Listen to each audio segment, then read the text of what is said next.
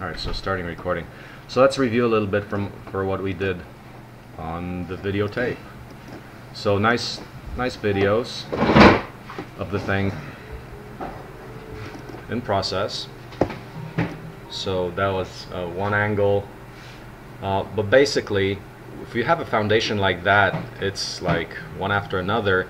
We didn't bother about the bottom plate because the foundation itself is even enough. I mean, it's not perfectly even, but it's decent enough so that we can put together the modules. And they pretty much remain even. All we had to do was put little shims underneath them to keep them straight, and then put on the top plate. You do want to put the top plate on, otherwise, you know, the structure is much less stability. We are connecting through each module, so like 5 screws per. The holding capacity of one screw is about 300 pounds. On the corners, you want to do, the corners are most sensitive. You want to button those up. So the proper schedule there would be like every 8 inches or so for the corners. I would recommend if you want something that withstands like really high winds and stuff like that. So definitely not like just 2 screws. Like I saw people left the corners at 2 screws, some of them. You want to button that up quite firmly. We're just using the one stud into another. In the Seed Eco Home, we have that nailing plate concept where we're paying more attention to the corners for higher wind speeds. But yeah, attaching the glazing. All the glazing is actually from the second aquaponic greenhouse. The polycarbonate lasts for decades.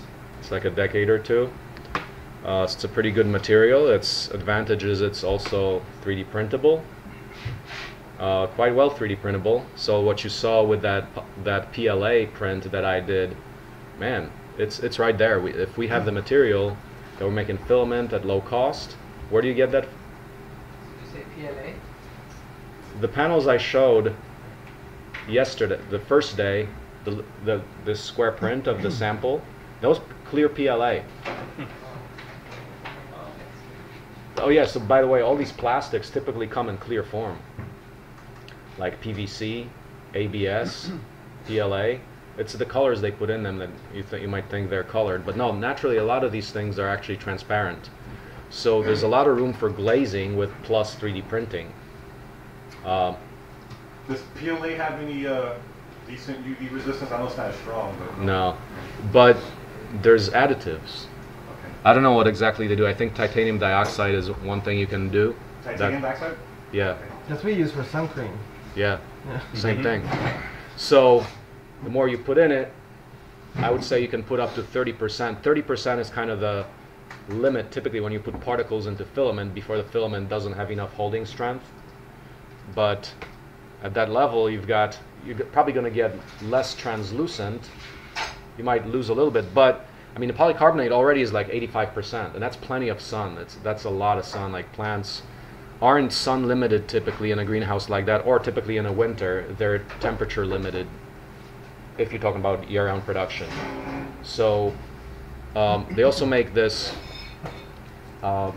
just polyethylene, translucent polyethylene. They make double wall panels just like the polycarbonate. That's another option. We actually use that on the very first greenhouse. That's the material we had there. We had that on the front sides and polycarbonate on the top sides. Initially we had, just like in terms of technique here, the first time around for the polycarbonate on the greenhouse number 1 with the hydroponics, so the one that's now used as a storage structure, we had the whole thing actually slide. So just put like a rail, instead of the battens buttoning down, you put one batten and then another one over the top, so you have a long rail, and we actually slid the whole thing. That works, but I mean, it's over time, we kind of had it hanging by wire, but that whole 4-foot wide length, like after like 3 or 4 years, the winds just blew that off, started blowing it off, even though we're kind of having pinched on the sides. So then we screwed it down. And then by that time it was degraded enough that the wind kept on picking it up. But yeah, you gotta attach this firmly. So the way we're gonna do the windows are up there, we're going to do a small section that's sliding. All you need is a small section for that airflow. So we're leaving a 2-foot section that's openable at the very top. And as I mentioned, I like the very bottom to have, so you can have this natural crosswind. Because the thing that's in the greenhouse, you either have mechanical air pumping, like wind flow, airflow. Otherwise, you get a lot of mold and fungus and aphids. Like, they love the moist environment. So part of it is you really want to keep that greenhouse like not dripping 100%, but a little below, because it'll get to 100% easily if you close up all the windows, like all the water in there, the plant transpiration of say 1,000 plants. That's huge. That's just as much as water as a plant takes. I don't know the exact figure, but like I would guess like a gram or two. How much water does a lettuce use per day?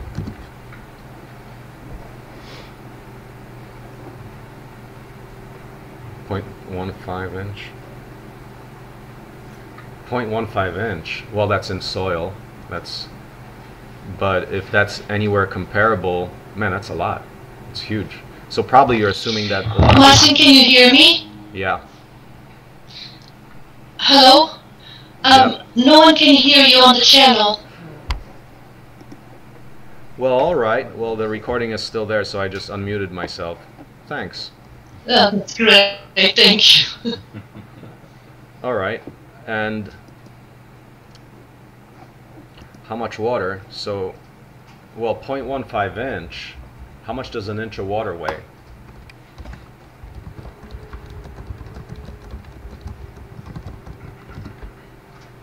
What surface area? 1 cubic inch is like 16 grams. 1 cubic foot. Well, let's take 1 cubic inch. So if you have an inch, that's quite a bit of weight. Inch of water weight. 1 gram per day. Per something like that. Is that? Are you getting that from somewhere, or? Just 0.15, and if every inch is 5. 16 grams. Yeah, I'm getting every inch is 5 pounds over a square foot. So yeah, like a 6 would be about a gram. No, 1. No, that says 1. I'm not getting it. How are you? Oh yeah, 1 cubic centimeter. Nah. This estimate here is if you want. So actually, let's talk about how much land plants use. So this is like relevant to desert. The point about the aquaponics is you're constantly recycling that water, especially if you could have like maybe a dehumidifier that's solar powered, that's in there, that's trapping your water all the time, or even generating the atmospheric water at 30 liters per day. If you can afford the $2,000 machine, which if you open source it, it'll be much lower than that because it's just a bunch of plumbing. So plus a refrigeration, it's a refrigerator plus a bunch of plumbing. So you gotta cool it. Yeah, it'll be like a compressor, like in a fridge. But how much is a fridge? Like $100. So I mean, the parts in there are like $100. They charge you $2,000 for the information content that in manufacturing. But with 3D printing and all else, you're good to go. To once again, 3D printed appliances are a great potential, or power tools, huge potential there. If 1 inch weighs 5 pounds, if lettuces are taking 1/6 of an inch, or 0.15, it's about 1 pound per day. Man, that is huge. That's for earth grown. I'm assuming that's earth grown. But we've got 20 lettuces per square foot. We probably have like a few pounds of water per day. We can explore that number in more detail, but you're gonna have to like count your water, or like if you have expensive water. I mean, water is going to be a cost for agriculture if you're irrigating, even in aquaponics. But think about now, probably like 10x less because it's an enclosed system, and it uses water more efficiently because the #1 loss of water in agriculture is just evaporation. Most of the water goes away into the atmosphere once you water. I mean, you try to water at night, of course, but still there's a whole bunch of evaporation that takes place. just to keep the soil moist. During the day, it just all evaporates. I mean, there's sun. So in an aquaponic system, you've got the ponds of water which are pretty much hidden. So the only loss is transpiration, not evaporation. So how much more water efficient is aquaponics? It's like 5 or 10 times. How much more efficient 10 times. is aquaponic? Yeah, like 10 times water. Yeah, 10 times more productive. Well, that also means if you got 10x productivity, but then also you got less. So you've got, first of all, more productivity, but second, for a given area, and evaporation depends on the area you have, right? So you're getting 10x right there for productivity and more for the actual transpiration only, not evaporation. So it's more than 10. Right. It's maybe like 50 or something. Because it's 10 times the productivity while using 90% less water. So that's like 100. So that's where we like that. 10x, 100x, that's in line with how we want to think. Because abundance is, you can never have like a greedy person or a waste in a scenario of abundance. I mean, that still requires that people are using things efficiently, like the kind of idea of ancient wisdom, modern technology. Like as soon as you start wasting stuff, no matter how much you have, you're always going to be short. It's always have to have the wisdom to use resources efficiently to grow.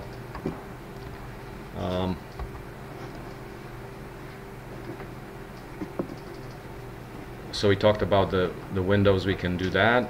Temperature, so we got to here. It was kind of cool how this, actually the 6-foot walls, that was super easy because they weren't so tall, so it was easy to put these things up there, relatively easy. And then screwing in them from the bottom, so we got a good connection from the bottom. We first put them together, so once you put them on top, put them together so you eliminate those cracks in between. That's a long crack, like insects will get through that. So the important thing is you wanted this as much airtight as possible. So here we still have to do the triangular sections. So for that we would take 2x6 and do basically a triangular truss. So two long 16-footers.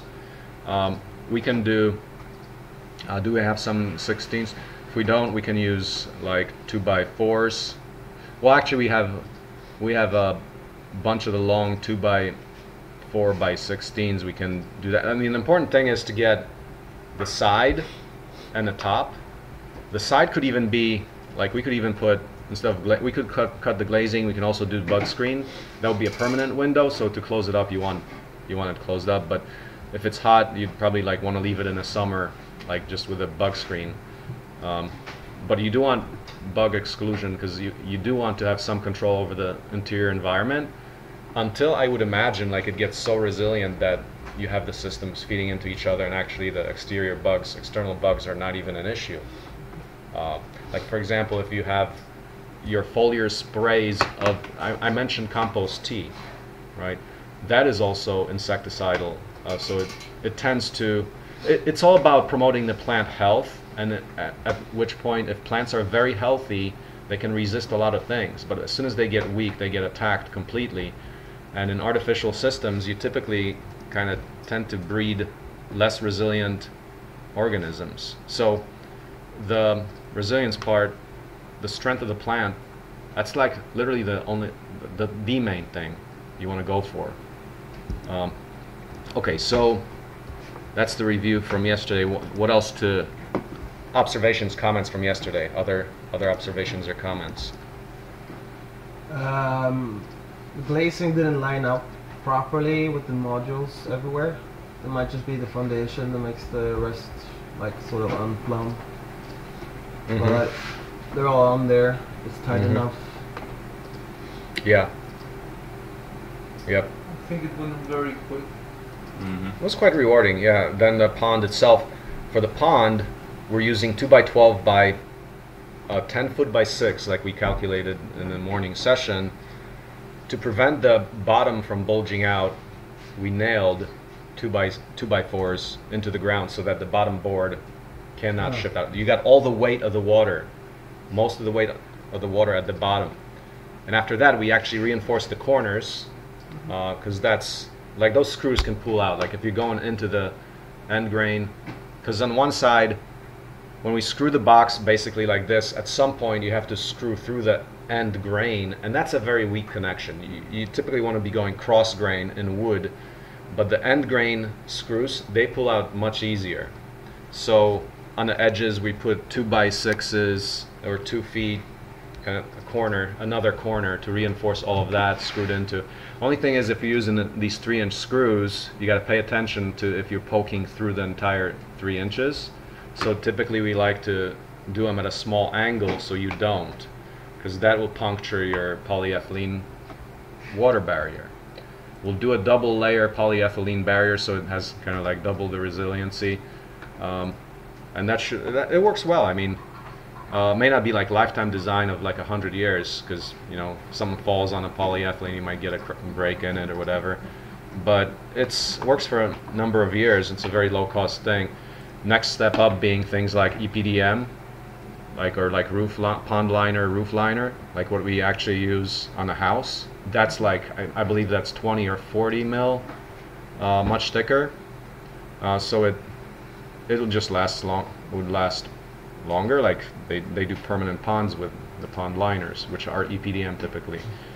So beyond that, what else do we want to do on a pond? So it's 3 feet high about. We do want to put a bar across it, like I'm suggesting a piece of rebar, weld 2 angles on top and just screw it into the side. So just a little weld job there, we can do that real quick. But something that holds the middle from bulging out, because you have no protection against this kind of motion right now. There's nothing. It's the strength of the wood, but the wood is quite flexible along the long direction. It'll bow out and weaken the joints. Richard was asking, can you just caulk those joints up? Well, in a wood structure, the wood will move. You cannot do simple caulking or like some kind of a like plastic seal, because the wood will just move too much. It's like it expands and shrinks. So typically those kinds of techniques are used in if you have concrete or CEB or some very solid material, like, you know, like say the CEB walls of this house. They're not going to go anywhere. You can make a pond out of them. They're structural. They're just heavy weight, and they're not going to move. So if we did a round pond, go ahead, Ken. Sorry, just a question about caulking. You mean yeah, instead of using a pond liner? Yeah. Why not just caulk the seams between the wood? I mean, caulk is strong, right? And that wouldn't normally work if that wood didn't move, like it didn't bow out, or maybe. But what about you know, when you do shipbuilding? How do they do it? Yeah.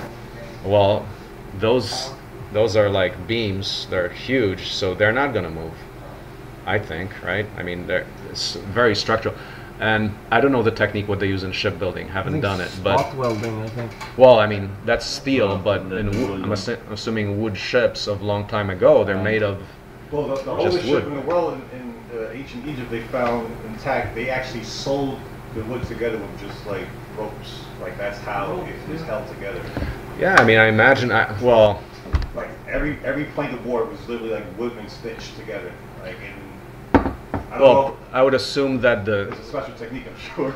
Well, I would assume unless they had perfect planing, which would take a long time, they were probably putting some caulk of theirs at the time. So some sort of insulation or something like that. Like you have to, because I mean, no, like water will find a tiny crack and sink your ship. If you take a wooden boat into water and it hasn't been in water for a while, it's gonna leak, and when it soaks up water, all the boards swell up. That's what happened. And it self-seals. Yeah. And then you can use tar on it to keep the wood good, but you let the boards expand. But the first hour or so, it's gonna leak. Yeah, I think they use like some like cedar though, not pine that they use in 2x4s. It's not really meant to be soaked with like that. Because they build like also like hot tubs and saunas out of cedar too. Yeah. And again, they come already pretty high in moisture. Yeah. Without a liner. You can use them without liner, but you have to use a steel band to close them because you need that pressure. Or what about how do they do barrels? Same technique. Same way, yeah. but you have a nice band that keeps it all tight, and then the pressure just builds up and it kind of self-seals. Yep. So you're playing like you have me wondering like how not how a pool's made, but I'm wondering if I use it because I'm trying to make it tough as well. If I did use the EPN line or something like that, how would you put any type of additional materials on top of that? Do you have to use adhesives or something? I'm just trying to think. Additional materials for what purpose? Let's say you wanted to use ceramics, concrete, any wallpaper, anything so your final finish isn't the liner. Right? If you wanted another finish on top of your liner. With a liner, you get into the issue that if you're attaching anything mechanically, then you're poking through the liner, so that won't do it. You'd have to. I mean, typical thing for pools, it's concrete and tile. So concrete, then some kind of a backing for the tile. Like, how do they do pools? That's a lot of labor. Like for a nice finished thing. So what's an easy way to do that? Oh, you chose a good one. Who said that? How, like Katrina's the pond, we have the pool there. That's pretty. I mean, it's aesthetic, but you can't do anything after the liner that would penetrate it. So that's a hard one. Right. That was part of the trick of doing this pool. Is to I wanted to do like you can cut into the liner, and then you can seal it. But all of those, every puncture is going to be a potential leak at some point. So for me, the challenge was trying to do it all so that the liner is not punctured at all. So what we did is very unusual. Like no one does it the way we did it. A typical pool, you can have the typical pool is you would have walls that are stucco. So they're basically, it doesn't matter how you build them, as long as at the end what you end up is with stucco. Usually they'll do like cinder blocks that have rebar through them, and they're filled with concrete. And then in the end, you basically apply a stucco, like a Portland cement stucco to it. And then you can put the tiles, but the tiles are mostly decorative. And actually, they will be problematic to find leaks. But then what you do is take a paint. It's basically a paint that seals the stucco. And that's what seals it's a specific pool paint. That's what seals your pool. I would have done that, except that it's a lot heavier. So if it was a big group of people, that possibly makes more sense than the wood. Thank you. Cost-wise. Yeah. If we do, so the potential, like for example, CB cisterns, I thought about that a long time ago. But if you use the basket technique, the stucco with mesh on both sides, you do a good job on a stucco and you paint it, that would work. That would be a good, like say a round structure, because the bricks are so heavy. But you got to pay attention, like how are you joining to the floor? Like is there going to be a crack there that's going to leak and stuff like that? So you want to have probably the CBs, like if you do that, CBs and everywhere. So you can do a uniform nice coat of stucco on it. If you get some paint on it or some kind of a sealer, yeah, I mean you're pretty good. I mean the stucco, that's known technology, so that would work. There'll be some works. That's where the pond liners are quite convenient for an easy way to do it. So thinking also about the larger scale 3D printing or 3D printable structures that you maybe have. Like I was thinking, okay, how do we do that pond? And it's a lot of work. You either have to get all this liner, you have to dig this big hole, you have to stabilize the sides. Well, say we had the hole and we had to stabilize it. What do you do? So 3D printed sections, like imagine you can print like U sections that maybe like slide into each other with a gasket that is sealing. Like that would be a good design problem. I haven't really thought much about it outside of the general concept. But imagine sections that you can print, and then you can make long structures like that any length, so you can do whatever you want if you have this 4x4x8 size kind of a printer, or even linear planks that they have a gasket that kind of like slides into each other. Like so you got this kind of a sliding gasket, so one member, 1, 2, 3, some kind of a gasket, maybe like a Google what a gasket is on a window, yeah. But some kind of a similar thing, because you can print in multiple materials, rubber being one of them, right? So this is also another great problem statement for modular 3D printed water vessels. That would be a good thing. Cool thing for modularity is if you can print the complex geometries with 3D printing, yeah, you can make those connections happen. Like for example, for domes. Like domes are impossible to seal up properly. I mean, because they've got all the triangles and all that. It's really hard job. But not if you have 3D printing, because you can print all those geometries. So once again, the potential for 3D printing in construction is great. So let's continue. Any other observations from the build yesterday? Yeah, more screws, like screws on a polycarbonate. Let's actually go to the working doc and just talk about some finishing detail, like quality control. So we make sure that the pond doesn't leak, that we don't get bugs in there. So watertight, airtight, but not so watertight. Like for the roof, it's fine if you get dribbles in between the cracks from the rain, but you want to be small enough that you don't get a lot of bugs going in there, like mosquito, like either, well, I mean, cabbage moths. I mean, they're big, so they wouldn't get in. Don't leave more than like a millimeter of space, so things don't, like other unwanted animals don't get in there. For mice, you can't have a hole more than like a 1/4 inch, because baby mice get through that. So for example, when I was doing the nuts, that greenhouse wasn't particularly mouse-proof, and it's very hard to mouse-proof a structure, any structure. You have to be very careful. But there we had to just set a ton of traps everywhere, and we would catch mice all the time because they would just eat all your nuts. They love them. They smell those nuts from a mile away, and it's a mouse magnet. So we had to be very careful about having a bunch of traps in there. So what should we seal all those cracks with? Because there's plenty. Well, the first thing would be like see if you can button them up with screws. But other than that, I mean, we could use tape, like the. How about using the house wrap tape? That's one good option. House wrap tape. Yeah, it's the red stuff. It's not the white. The white stuff would definitely work. That's we don't need to do that. The other thing is just let's take out some bug screen. You could staple it if there's major cracks. You could caulk it, but then it's going to be hard to take them apart. Yeah. Just bug screen. One of the roof places. modules, it wouldn't come down. One of the 16-feet roof modules. Yeah. At the higher up end. So there's like an inch, I think, where one side's off and it doesn't come down.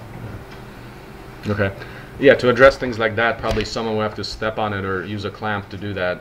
If it's possible to take off a couple of screws and just clamp it, that's one solution. Too small for those joints to get on top and not under. You know we have the big clamps, right? Like the pipe clamps. No, I don't. But let's so there's bring them out. a pipe clamp, looks like this. The old-fashioned ones.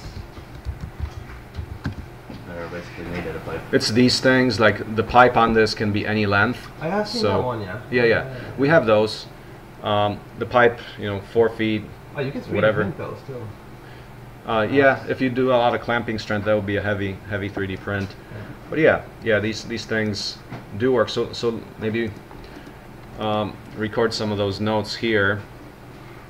So after this, so let's talk about sealing for bugs, sealing structure for bugs. Because it's important if you're going to do this for actual production, and you want this thing for you to be on top of all the bugs that get in there. So let's talk about quality control. So that is mainly the problem statement. There is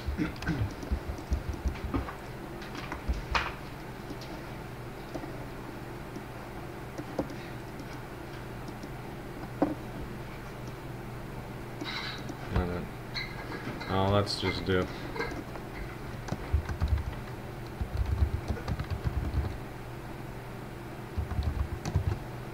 so problem statement, keep bugs,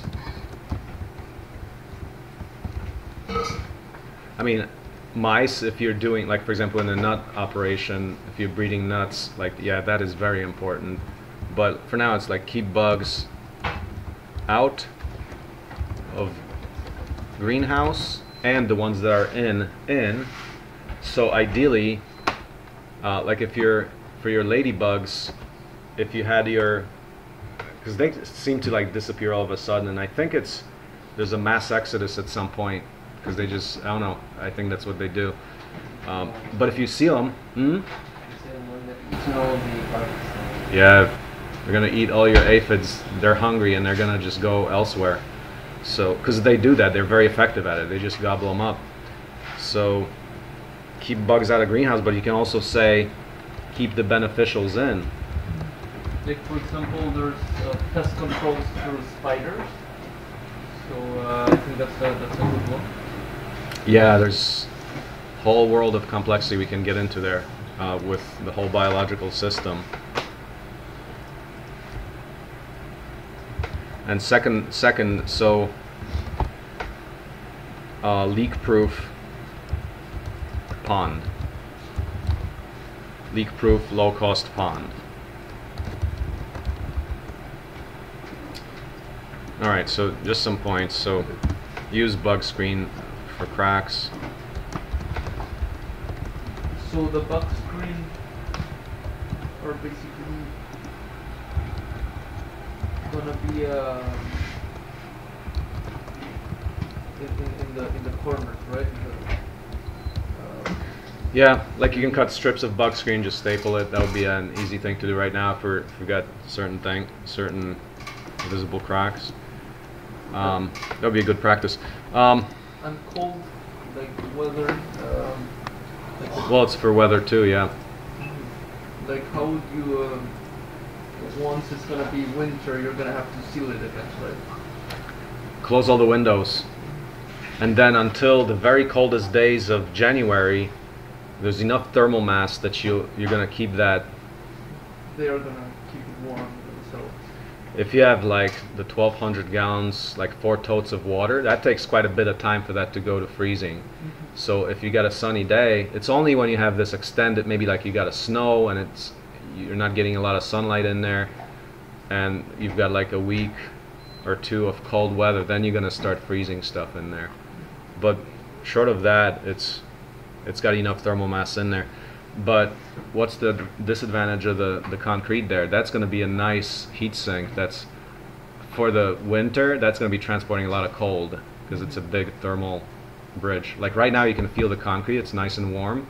So it's actually good. It helps you out for a little bit of time, but then it traps, it just gets cold from the weather, and then it works against you because it's like on the bottom of the pond. We should actually insulate it to keep it out of that, because that's going to be like freezing, as cold as the outside, and it's pretty much going to transport into the structure outside of what the heating does inside the structure. How could we heat in a low cost? PV and resistors. So water tank heaters, you know, like the electric water tanks, it's a low cost way to do it. The heater element costs like $5 for like 3 kilowatts or 5 kilowatts up to.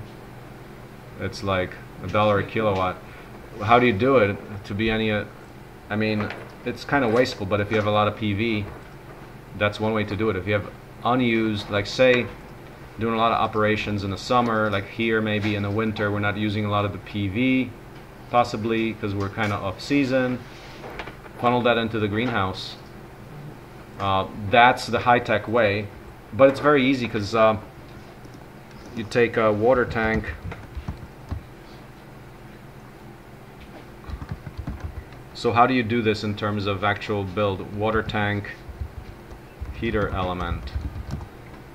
So you get one of, it's not water tank, it's water heater element. These things only cost a few bucks, but if you get one that's 240 volts, handles a lot of power. They're like 5 kilowatts easy and like $5, very cheap. So if you have PV, Or in emergencies, if you've got a cold day and you really need to heat it using grid electricity, it's going to cost you a bit, but you got to do it. It's like heating a house. But that way you can save your system. So what I would do actually, so how do you do this? How do you wire it up so it's safe? Well, you definitely need to put some kind of a shroud so it doesn't touch the sides, but just make a submersion heater element.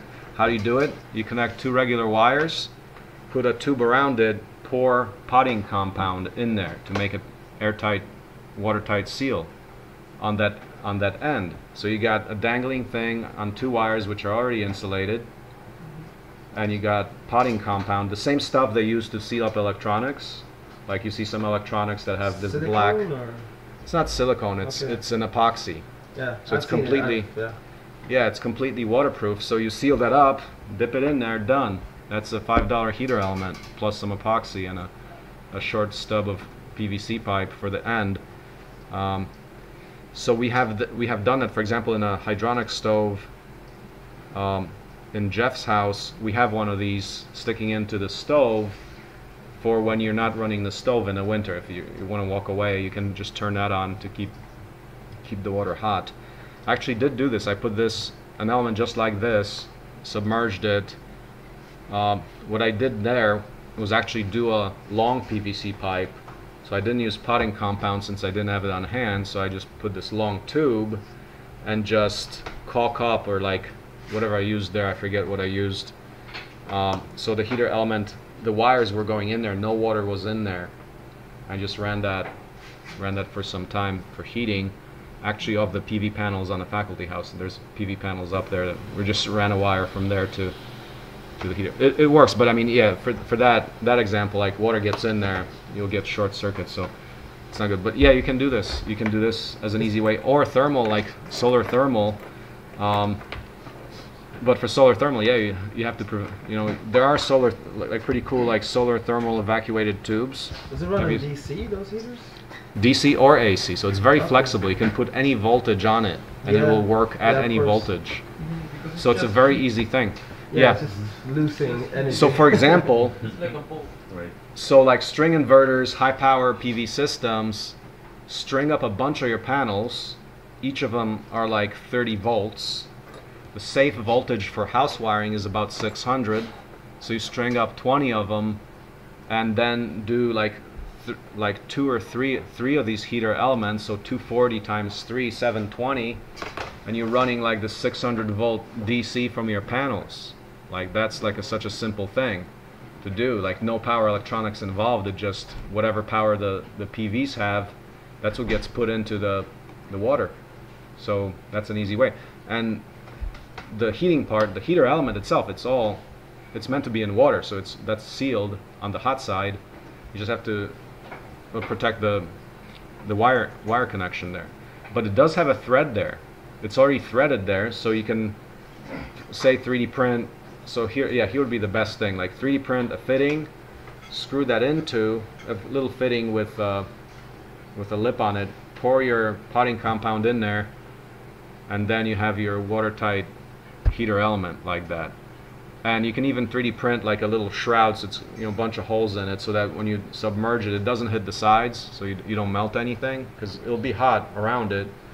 Only thing you got to worry about is in regular water you get buildup of like algae or whatever if it's not running, or just kind of, because it's a high temperature thing, it tends to get a lot of settling on it, so you kind of have to clean it every once in a while.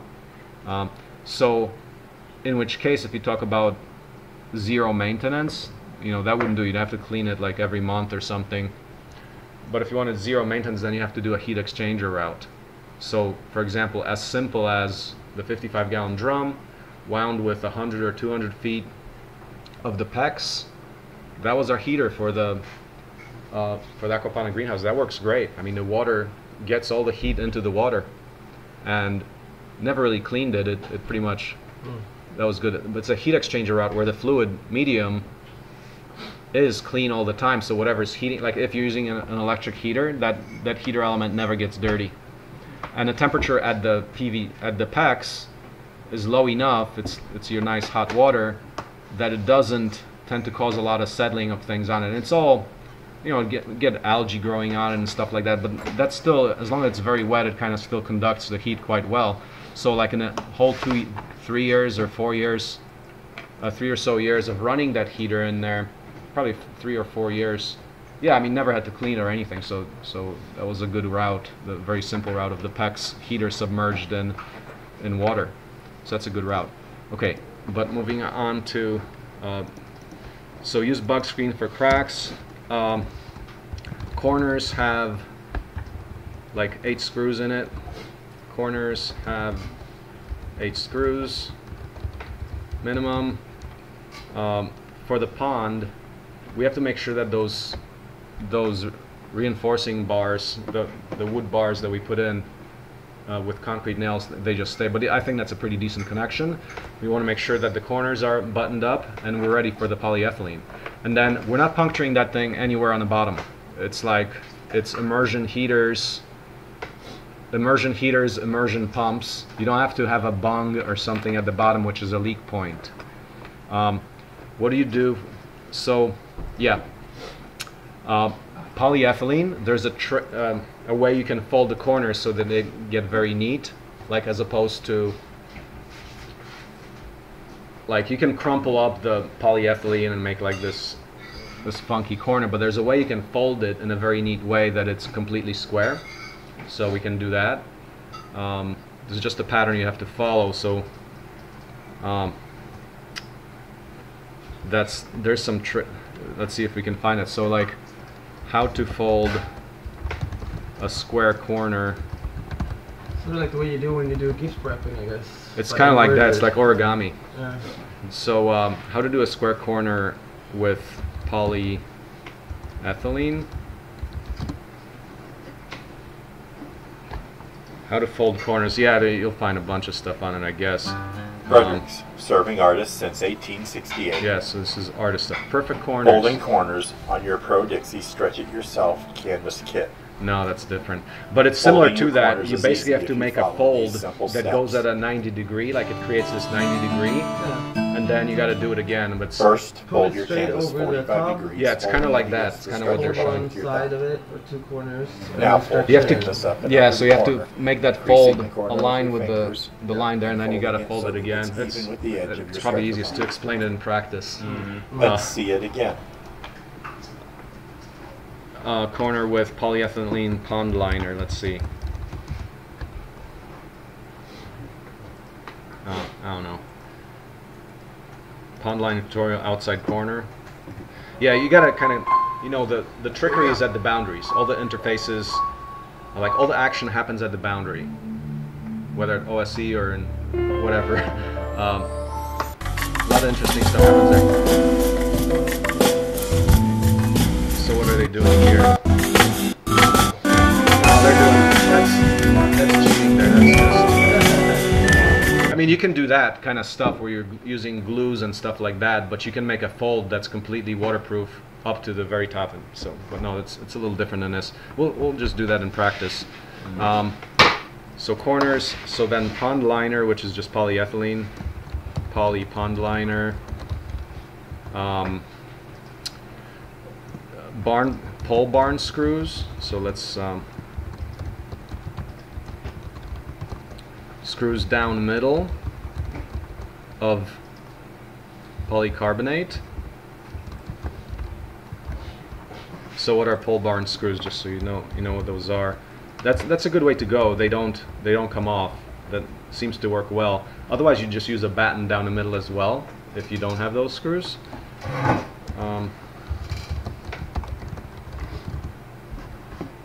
Those things with a washer. Are they good enough to use all around instead of battens, or just kind of in the middle where they're not necessarily load bearing? No, I wouldn't use them around all the outside. You need all that force, I would say. Copy this image. Yeah, use these pole barn screws down the middle.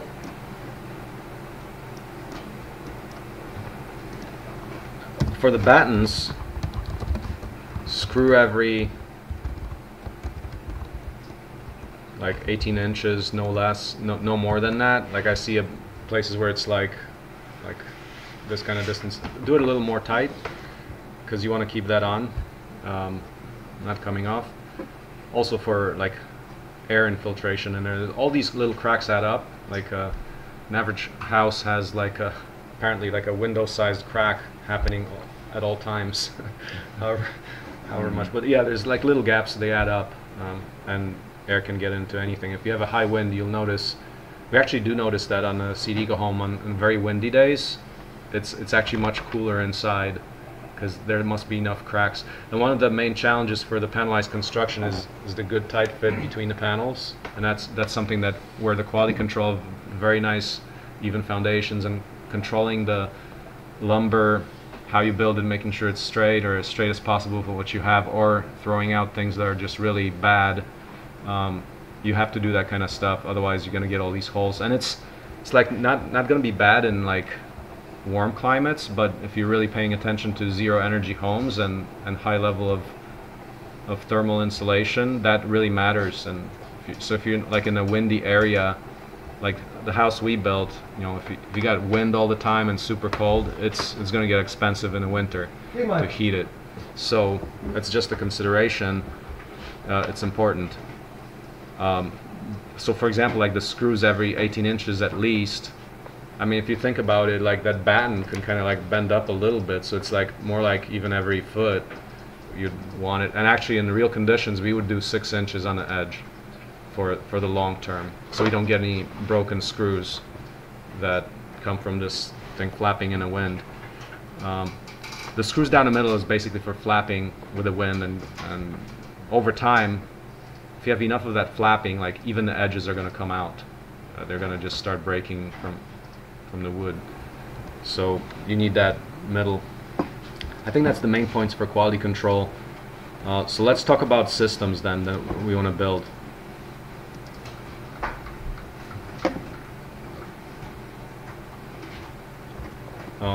Let's go to Aquaponic.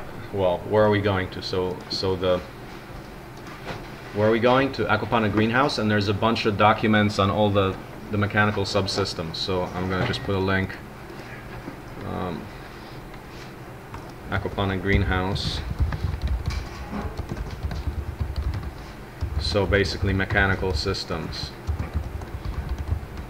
So prepare all the mechanical systems for populating it with wildlife tomorrow. But we can get into a bunch, including starting preparing the watering and automation parts. So, okay, so here's our main aquaponic greenhouse page, but here are the designs. Like this is a pretty important page. So the biggest thing is the growing towers. And that's the idea. We've got a bunch of these already prepared. We've got a detailed instruction for how to do it. What goes inside is this 2x4 piece of, it's called reticulated foam. So here are the build instructions, and it's detailed. It's got bills of materials, like where you get this stuff. So you start with 4x10 PVC pipe. If you're more eco, you can go to polyethylene pipe if you don't like PVC, which will be twice as expensive, but you get just regular solid core, solid PVC sewer drain pipe like this, 4 inch by 10, so we're using just 4 inches. That's plenty of room. Like how big for the pipe? I mean 6 inches, 4 inches. 4 inches is enough for the roots. Like the root mass is, you know, like a nice ball. You want, the main consideration there would be, I think, weight, because once you get that whole reticulated foam wet with water and you got 6 inches, like 4 inches is quite convenient because then the towers are light enough so you can still carry them. Like you can easily, say you want to replace a tower, say your planting system involves where you take the tower and put it to your work table and you actually plant it conveniently so you're not leaning over the pond and falling in there or whatever. So these are designed to be light enough to be carried by a single person, so you can just take it off the hook and go to your workstation if you want to. But I guess we'd want to set up the greenhouse where you've got automated planting with our auto seeder, and then you take a tray, take one tray, put in those deep pots into the holes, which, as I mentioned the other day, the deep pots happened to fit in the same holes. It was kind of an accident because we did the nuts and we had all these pots, and we said, hey, why not just grow these things like the nuts, which you do 100 trays for mass production, right? So here you're talking mass production. You've got this one tray, it's got 100 deep pots that your FarmBot automated system, FarmBot / universal access, FarmBot, it's called FarmBot based universal access seeder. So it's called the universal access seeder. You got this all planted automatically. You take that, so 0 time on your side except of putting seeds into the seed trays of the seeder. So now you take that into the towers, and every few seconds you're taking out an old one. If you harvested it, so say you harvested, then you want to replant, everything's out of the tower, you got the holes, insert the deep pots in there. So there's the deep pots that actually work. All they need to do is make sure that the bottom part where the holes are, that gets to the water flow, so the roots get moist. Or you can do little pot. A video or something to explain it? Because we cannot understand the system. I see. Yeah, let's go to the pic in our doc.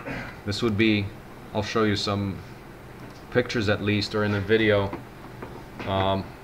No, that was kind of a thing we stumbled upon. So here you see the regular towers. You see things growing in there. You can basically put the plant, but you want to keep the root mass in some kind of a little net pot. They're called net pots. So you saw the net pots here the other day, but let's see, let's get a close-up.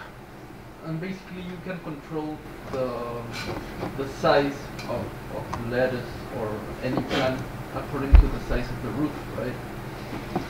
Like if the pot is small, yeah, I mean, the size is small.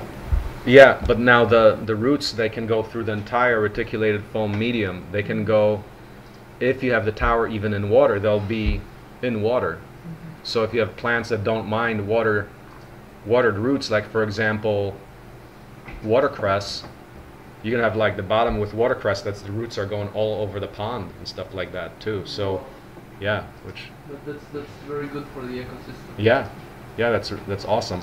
So let's see, do I see any pictures of that? Okay, you see them right there. So what you see in that tower, what do you see in there?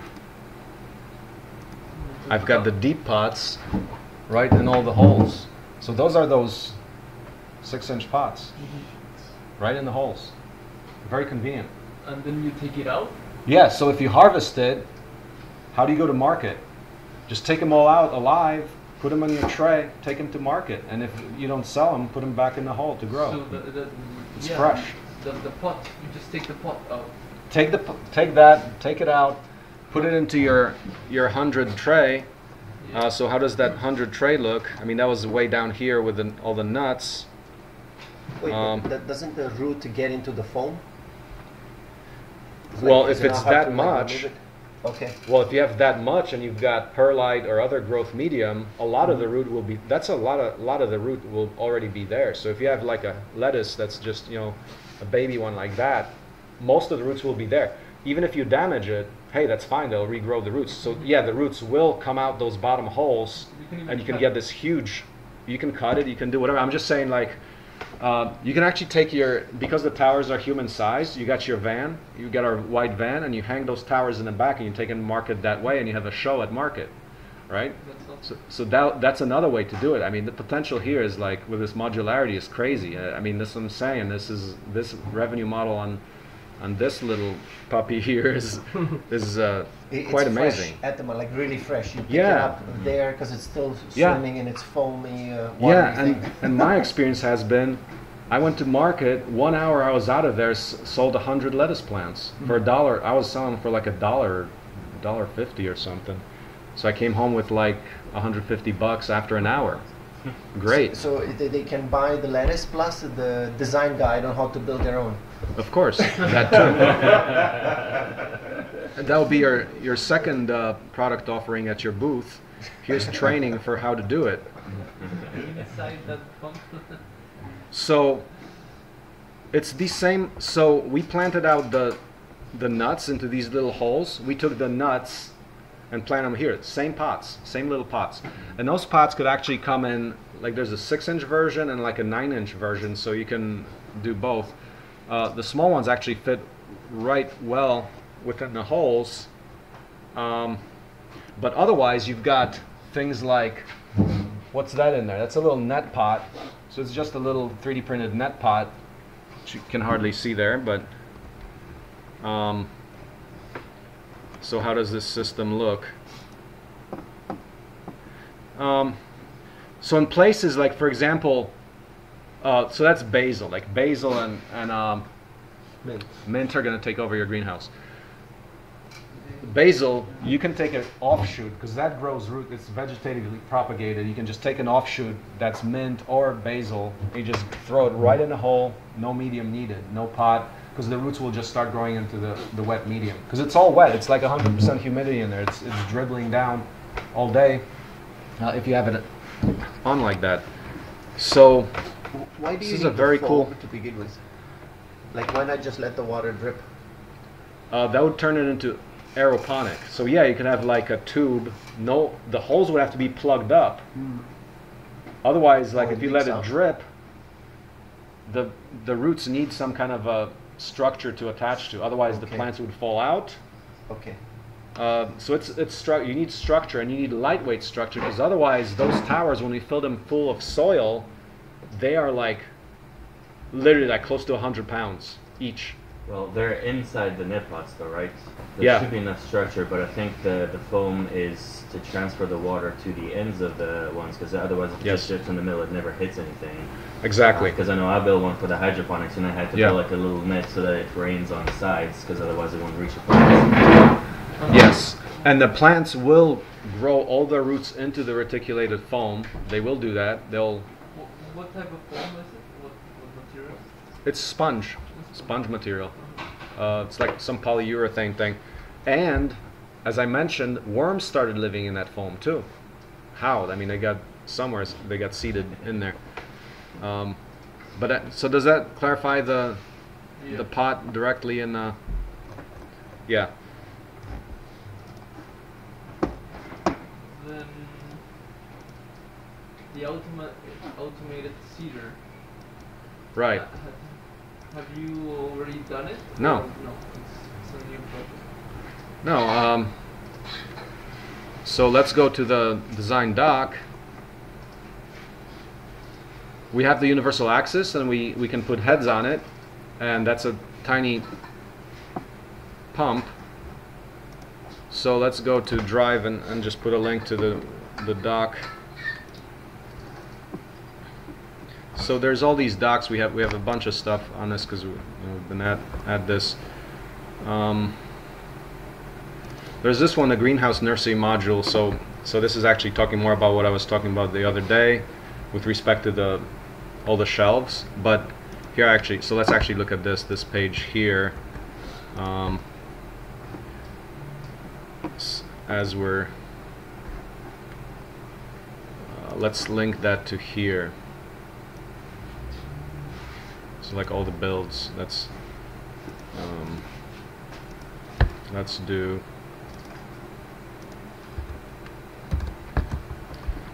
how do we get into all these other systems? Well,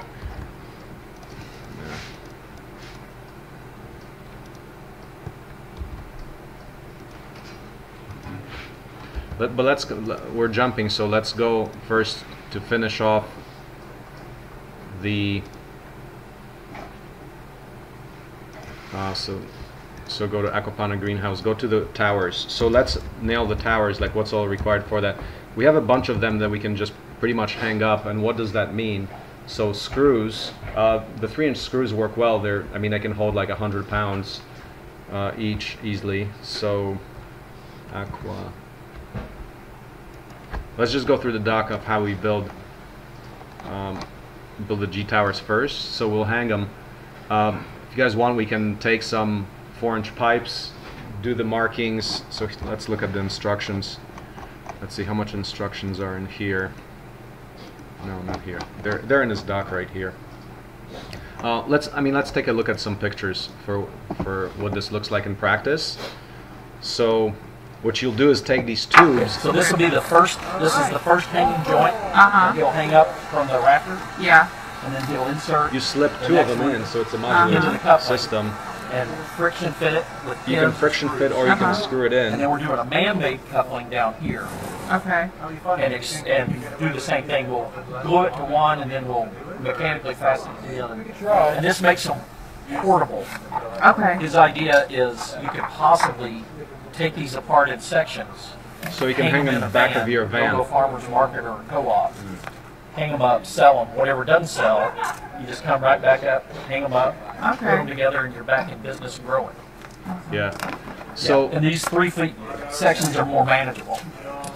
Those are 5 foot sections. There's also the foam that goes in here, the grow media. Okay. It's in 3 foot lengths, and there's already our mock-up pieces are in there. Okay. And you'll see that there's a big box of foam. Do we have any more bottles? So we basically take mark lines, so there's about like a 70-degree angle between the 2 rows of the holes. You mark a slit, cut it with a cut-off saw. It's a small slit. You're cutting in the edge of it.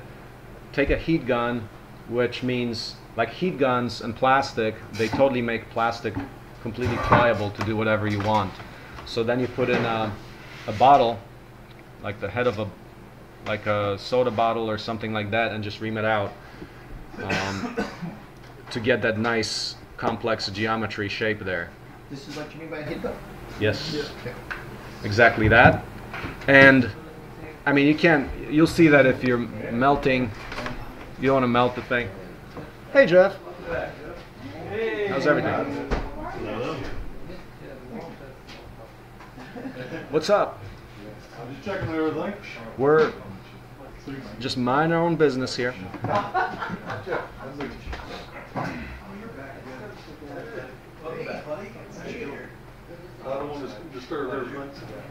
Yeah.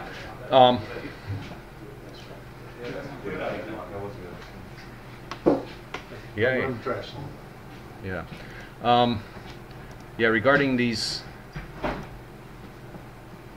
just a couple more pictures on this. So.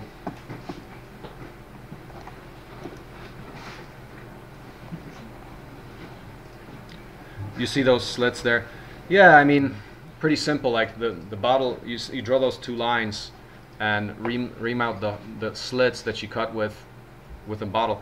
Oh, you see this one actually has 3 sides. We typically, yeah, we did both versions where it's like, I think 2 or 3 sides. I think most of them we have as the 2 sides, from what I remember. But you can do them all around. If you have less light, or maybe younger plants or plants that need less light on the back, you can do them all around. Now, in fact, would be an even cooler system for highlight growing all around. Well, put a little motor on the top and rotate, like a little hydraulic motor. That's actually an interesting addition, because then you're actually tapping the full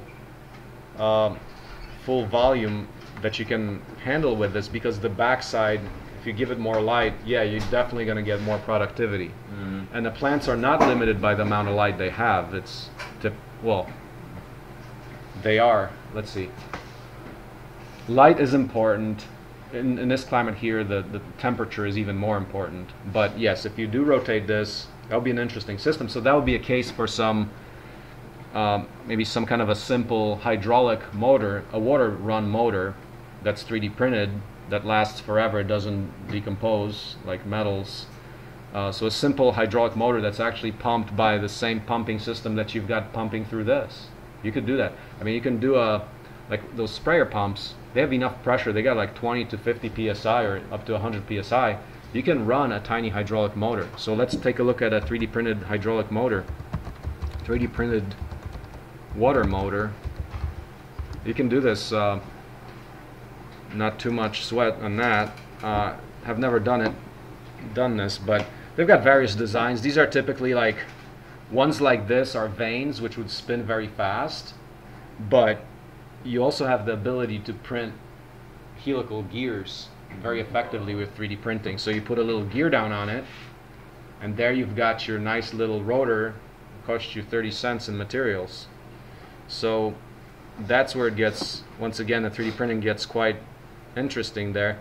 I guess, like, for example, 3D printed water pump. Yeah, I mean, these water pumps, you can make this kind of stuff. The question is how good your design is and how efficient it is, but you can definitely do it.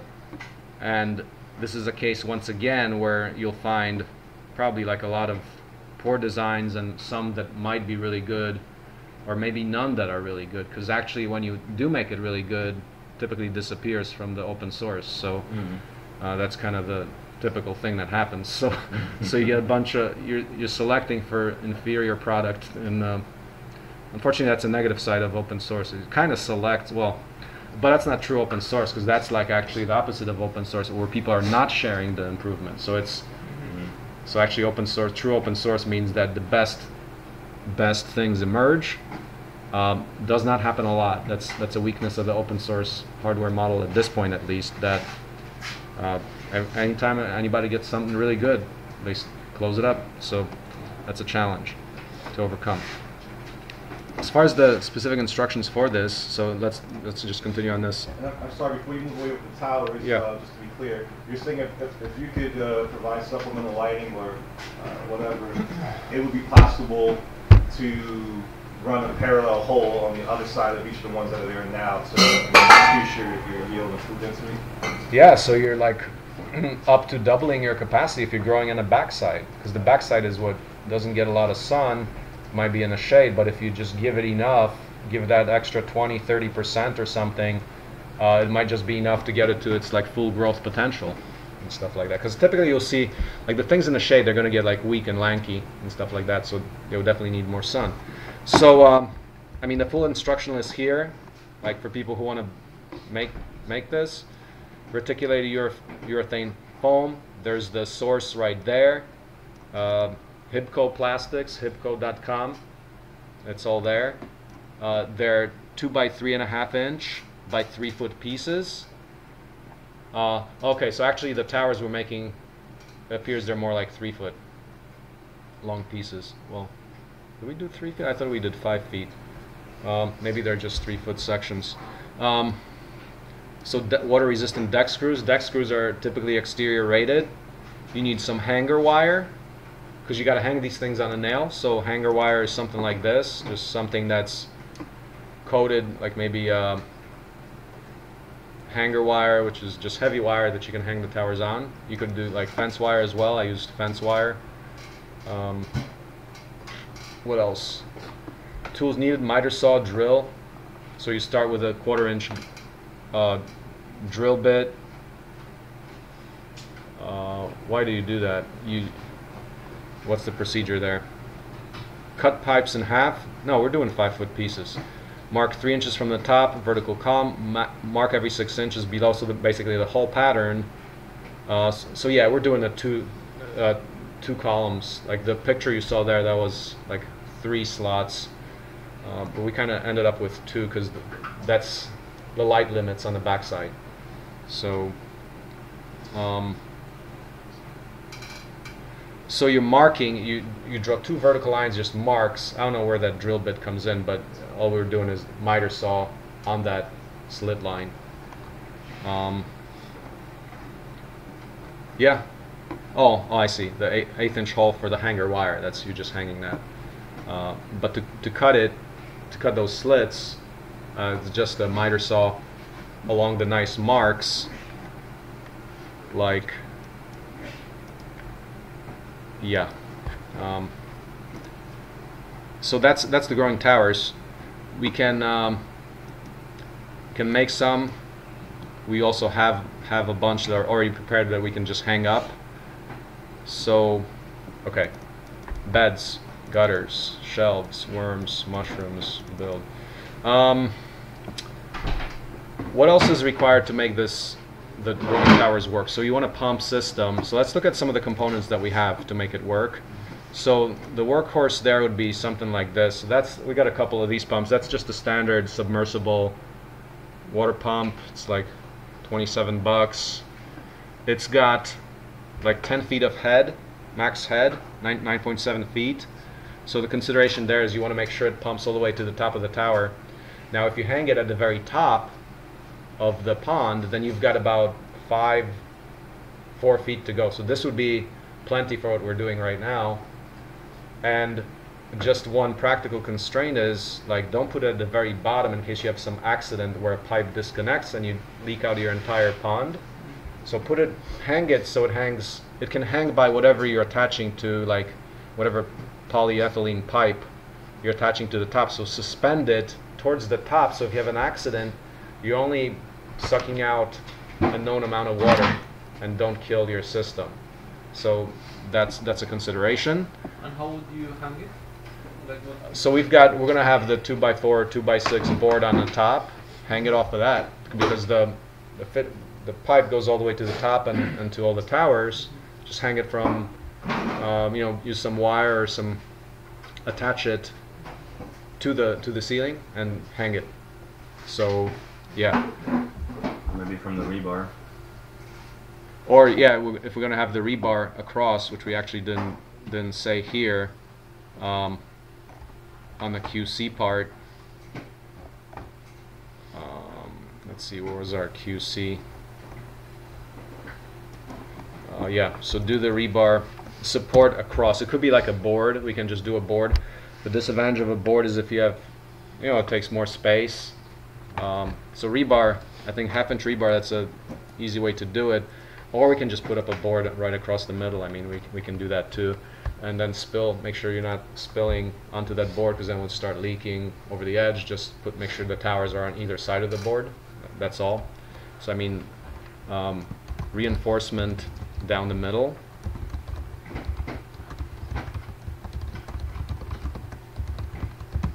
So if you have your tank like this, that reinforcement goes here down the middle, where it tends to bulge out. That's the weakest point. You want to support it across there. So yeah, support it like this. If you do a board, just do that, and you can screw it directly into the what's below it. But you'd actually, because I mentioned those edge on, because if you're screwing into what's below that, that would be the edge of the board below that. It's typically a weak connection, so you want to reinforce that by by maybe putting, I don't know, some pipe hanger strap, just something. You just gotta pay attention that that's a solid connection, or a piece of metal that you screw into, like across both, so that's not coming out. It's going into the perpendicular to the grain. So, but a little reinforcement would help there. Screw every 18-inch or every 8-inch? I thought I heard you say 8. Yeah, 18-inch absolutely minimum. Like over the years, you'd want to, like for the professional job, you'd do 6 inches, like if you really want. Okay. But for now, it's like 12 to 18 inches. 12 to 18, that's fine.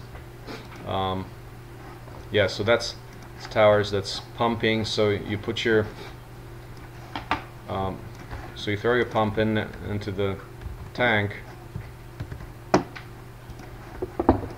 So you just hang it. Yeah, you can hang that pump like off the mid bar there, or suspended from. You have to attach it somehow. Like here, you'd use. If you do that, just take some wire or a zip tie. I guess zip ties are a convenient way, either here or at the top of the roof. So, how do we connect? What are the next steps for the towers?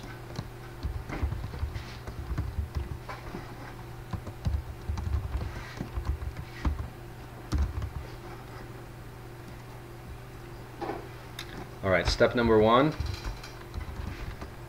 make or hang existing ones.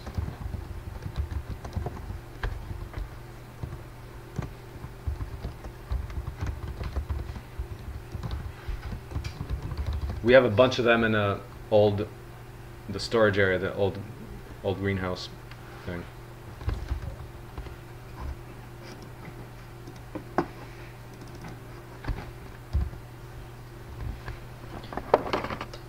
Okay, so how do you hang it? So let's find a board. I know we have some 2x4s. We can just use that for now. We mentioned that the ones in the first aquaponic greenhouse, they all bent up, but they were also on 4-foot centers. Here we have 2-foot centers, so actually 2x4 won't be too bad here.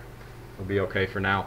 So hang a 2x4 across the top for the tower area. Just where you're gonna hang all the towers. Above the pond. Above the pond. And along the pond. Yeah. Quick question? Yeah. Was all the wood that you used inside the greenhouse, was it treated wood? It's treated. Everything you used in there? Yeah. Well, the structure is all treated, and so is the top bar, but the pond, actually, we just painted it because it's right next to the fish, so it's treated stuff is not good for humans or eukaryotes. So you kind of want to be careful with it. That's where actually the printed plastics would actually be an advantage, because all those chemicals are going to leach out of that, and if you're eating your fish, you're going to be eating the preservative in the wood. So we just took the wood and painted it, but you saw it's starting to crumble, that wood down there, so that's where the 3D printed lumber or plastic lumber would actually be a great case for using it.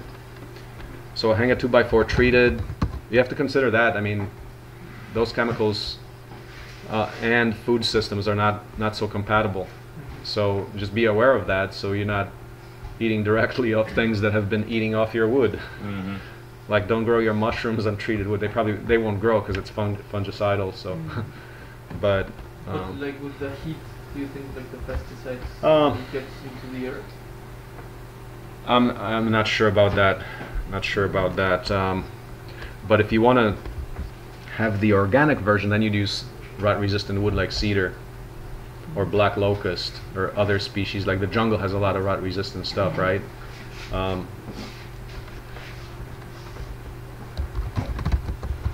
Off ceiling.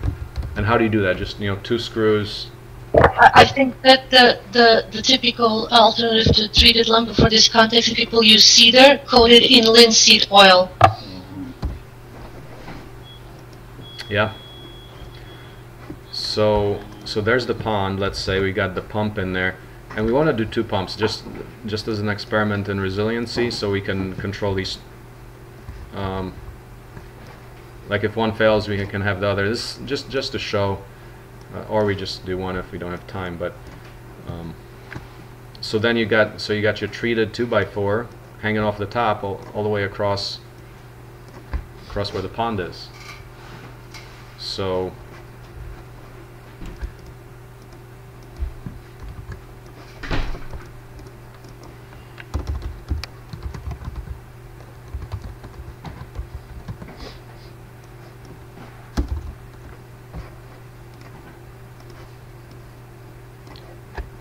how many towers are we going to put in there? What's the tower spacing going to be? How big do you want your lettuce to get? Well, I'd say like this space. Twice that then? Well, no, because the spacing would be that because the lettuce grows on this side and the other side. No. Are we building a so that'll be the tower. If you make the sizing the equivalent to the product you want to grow. Like if it's kale, it'd be like huge. But yeah, do like 12 inches. Like how big is your head of lettuce get? About 12 inches. We only have, well, actually that's quite good. That means 10 to the length. It's perfect. And then do 2 rows. I mean, that thing could actually fit like 3 rows, but maybe do like 2 that are easily accessible. So 20 towers in that. 20 towers times 20 plants. 22. 440 plants in that little area. So 60 square feet for 440 plants, 6 times 10, that's quite good. Like, 8 plants. Beds. Are we gonna do it as well? Yeah. Getting to it. So let's nail what we want to do. So screws. So now put in a little screw for every tower. Hang location. And then hang your tower after that with hanger wire. So some metal wire. It could even be like the welding wire if we can't find any wire. Welding wire will degrade. That's not rust resistant. That will go away in a year. So do your So you got your wire, and I think some wires actually may be on those towers already. So you got your tower, it's like that. So what questions do we have? We have one 5-foot section. That's all that will fit in there. So the 5-foot section will pretty much be on the top of the pond, because the pond is about 3 feet. So it'll be just 5 feet will be just perfect for that. If you want to get a little more space, I mean, well, actually, we have hanging locations every 2 feet, which are the joists. So you can also use that to hang things. But if you want it to be 12-inch spacing, then you got to hang a bar like this. So 20 towers. Hang 20 towers of 5 foot length. And then, so we got to attach the pumping to it. So we can, yeah, maybe let's not get into it. Let's go into the bigger things, which would be like growing beds and growing shelves. Let's get into that. I know we have we're in our wood pile. We have these long troughs already. We could actually revive them because they were actually meant for another greenhouse. We never end up using them, so we can revive that. So next slide. Why are we doing 2x4s lumber? Because they were bending in the other. Do we not want to try 2x6? We don't have 2x6. 2x4s are okay because now we have 2-foot spacing as opposed to 4-foot hanging spacing. Ah, okay. So we've got better attachment, so they have less chance to warp up. And is there something to get them to stick to each other, or do we go for one that's like across the whole? They're across. So we're one piece, the whole across. Yeah. Okay. Yeah, they're 8 feet. Right. Do one which is 8 feet, and that gets you right to the edge. A foot from the edges. I guess you gotta. Are we make the spacing. 2 rows of them or just the one? 2 rows. So do 20 towers, 2 rows. Yeah. 2 rows of 10 towers. So you got your joists here that are supporting that every 2 feet. So your 8-footer will end up actually right on the joists, and then you'll have 3 more in between. So every 2 feet, that's your joist. That's kind of the joist pattern for the roof. But you attach the 2x4 to the bottom of the joists with screws.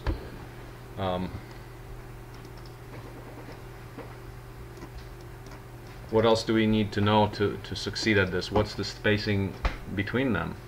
It's convenient so you can reach them easily, so you don't have to be bending over the pond too much,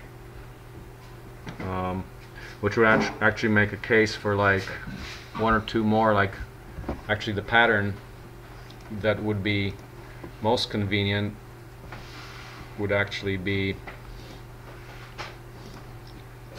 basically like a square of towers where there's one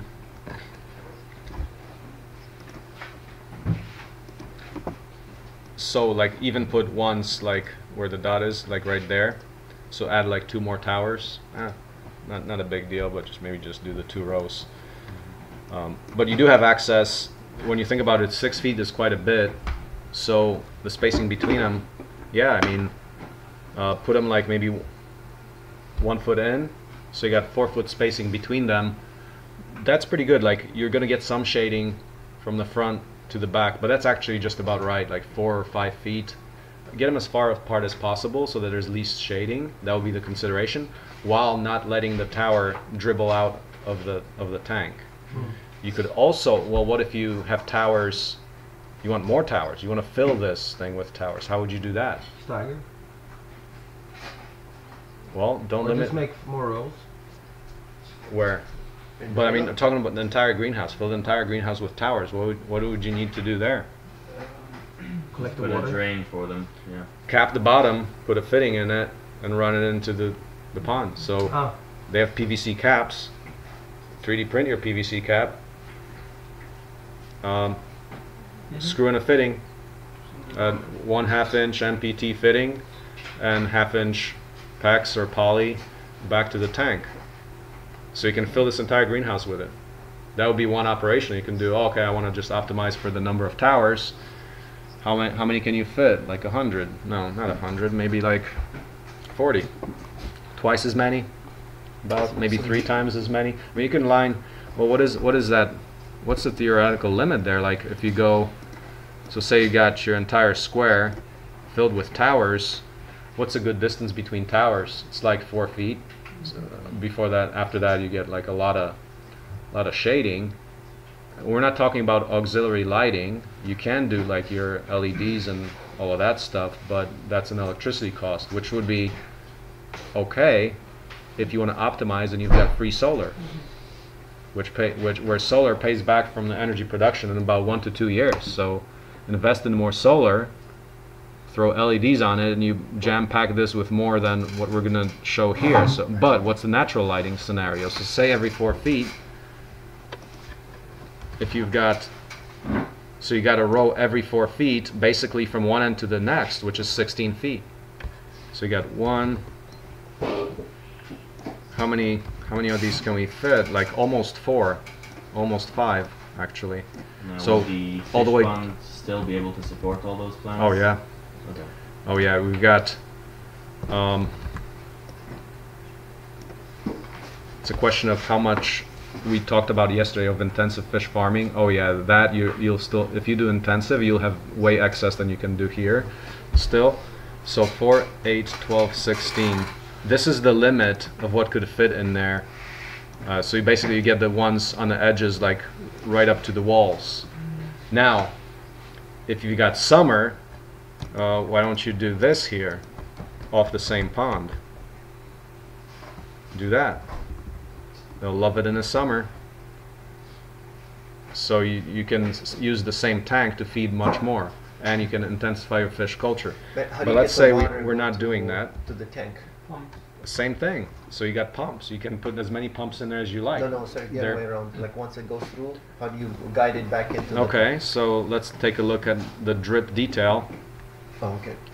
Yeah, you like what happens? And then turn it back to the we were talking yesterday about the water, like what's the quantity? Yeah. Like what's the maximum quantity which we can like irrigate? Like how many plants can we irrigate with one pond, right? Mm-hmm. And we didn't come up 1,000 or something like that per pond. 1,000.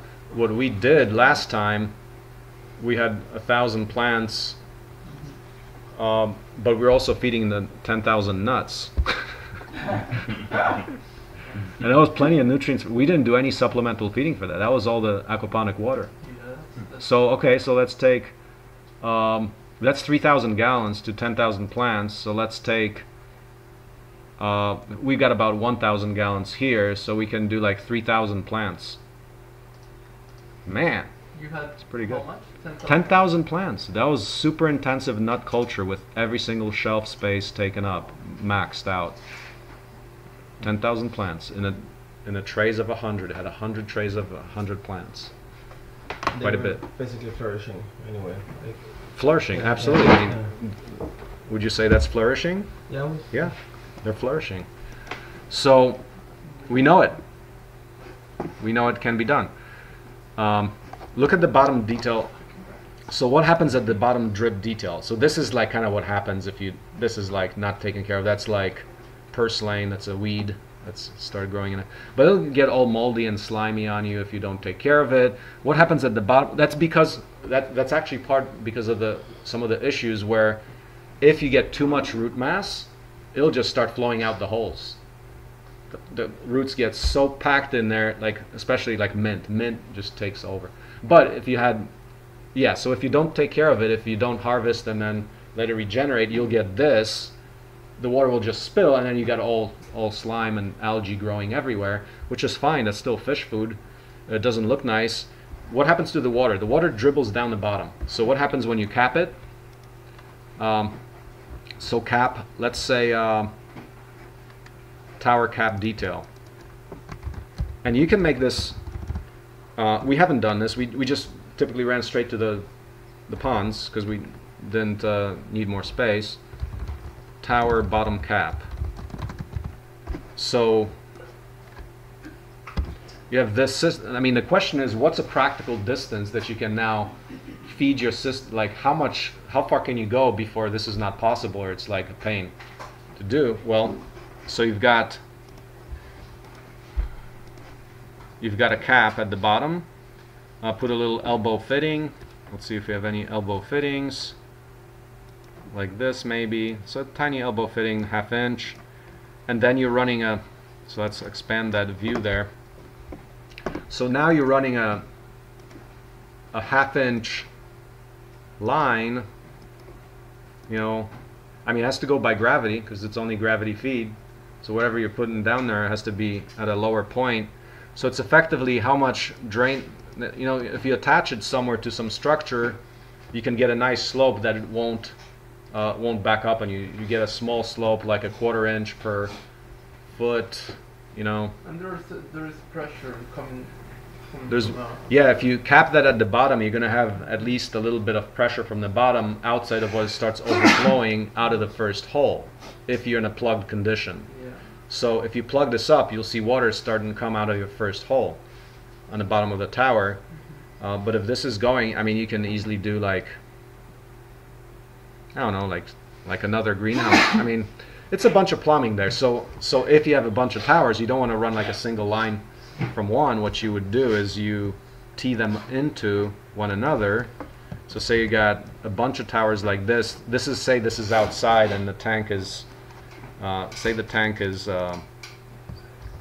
like that's the tank back there. And a gauge system under. So if you a what? Gauge system. Gauge? Gauge. For what? Like instead of the Hoover, you put like a system, a runoff system, Like a gutter Nope. or something like that underneath it? Uh-huh.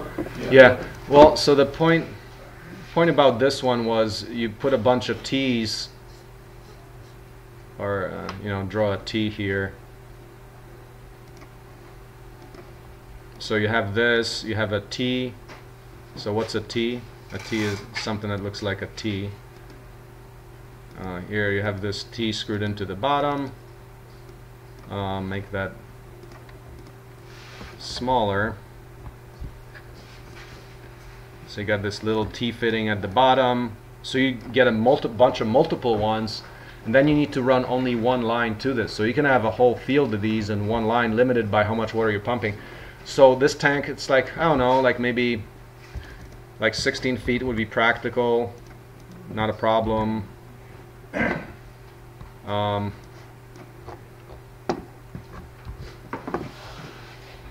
Use some sort of screener or filter at the bottom of the towers? Do you need to? No, if you have some kind of a screen, you'll start clogging it up. So you want like free flow under one kind of operation, like the root mass should hold everything.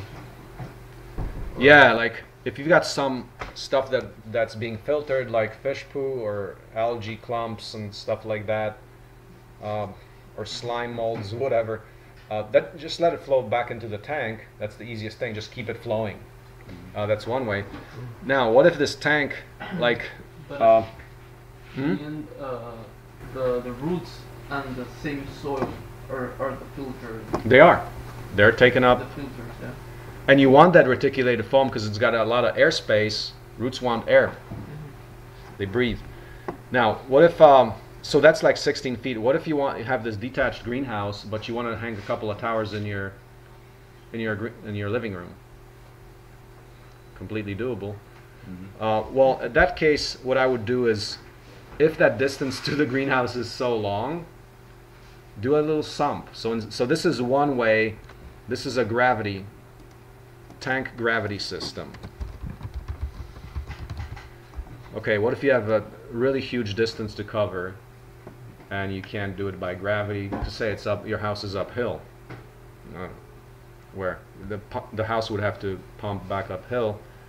So you can do a sump here. So instead of a gravity system going right into the tank, like on the ground or in the ground, you have like a 5-gallon bucket like below, with a pump. So you'd have to now do forced pumping. And how would you do that? If you have a long distance to pump, a convenient thing is a sprayer pump, like one of these things.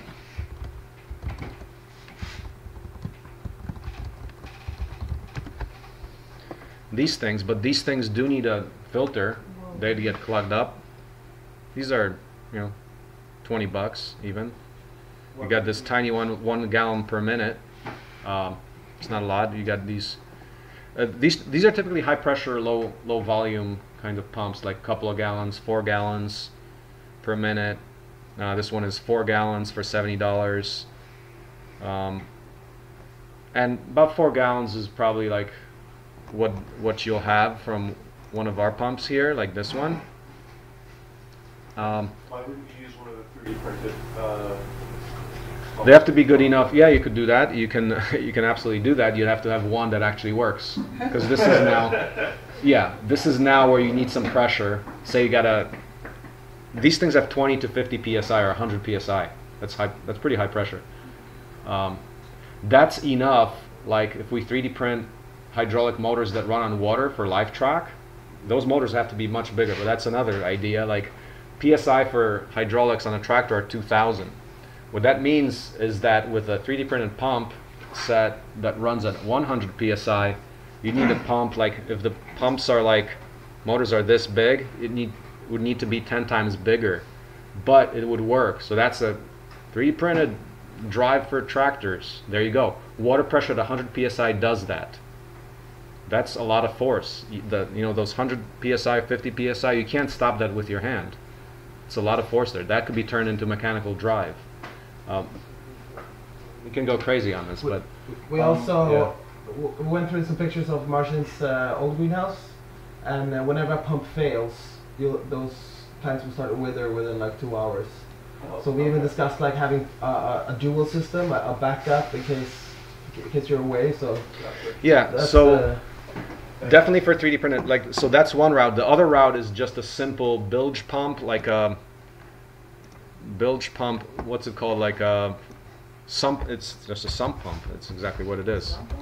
Yeah, these things have like 10, 15, 20 feet ahead. So you throw one of these inside a 5-gallon bucket, they activate when the bucket is full, and they just pump it back into the thing. This is better because you wouldn't need a filter. So that's a cool option too. Put your 5-gallon bucket in there. So I'm going to put this copy image into here, as this is your sump system. Right there in your 5-gallon bucket. So now your water line here, that you're now dribbling, you're connecting that up and just dribbling this into your 5-gallon bucket. That's wherever you are. You can have on your windowsill, you have a little bucket underneath, and you connect all these up this way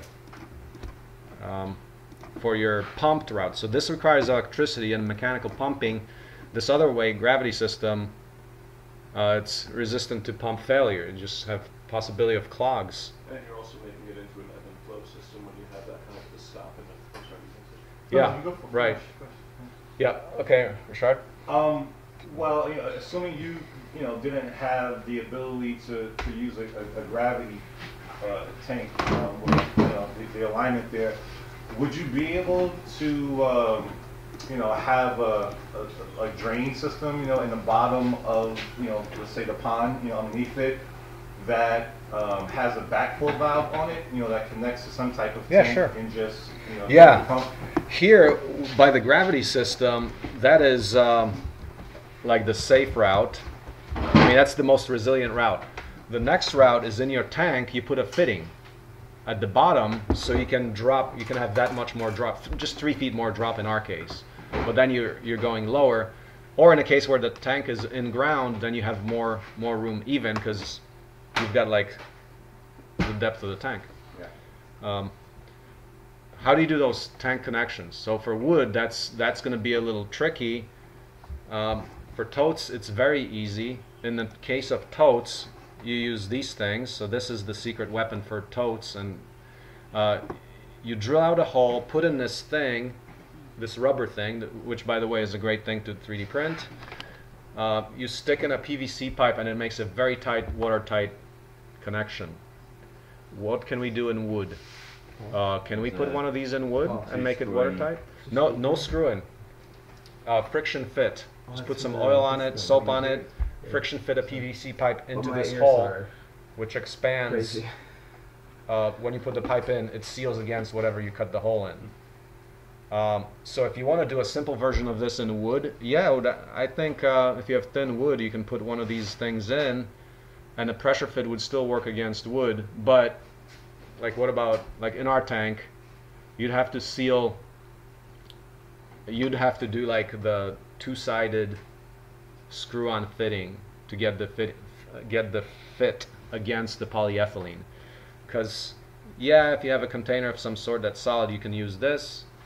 But once we have our polyethylene tank, how do you put a bung at the bottom? That's a challenge. That's definitely a challenge and a dangerous failure point.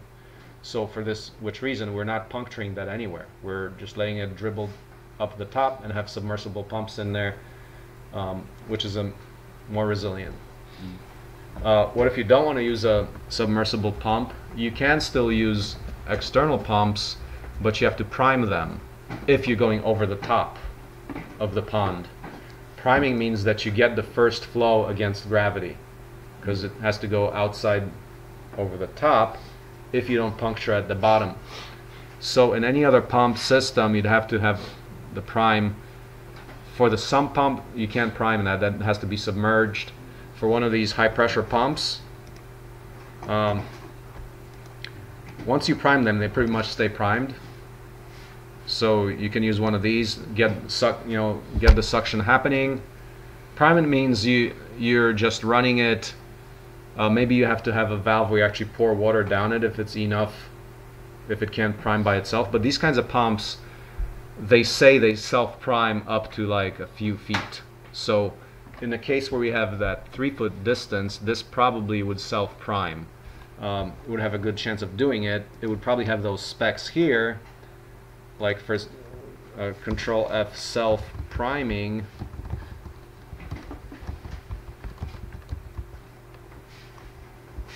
Self-priming spray pump. So like, if you look at that, it says, what's it say for pump priming? That's where that word comes from.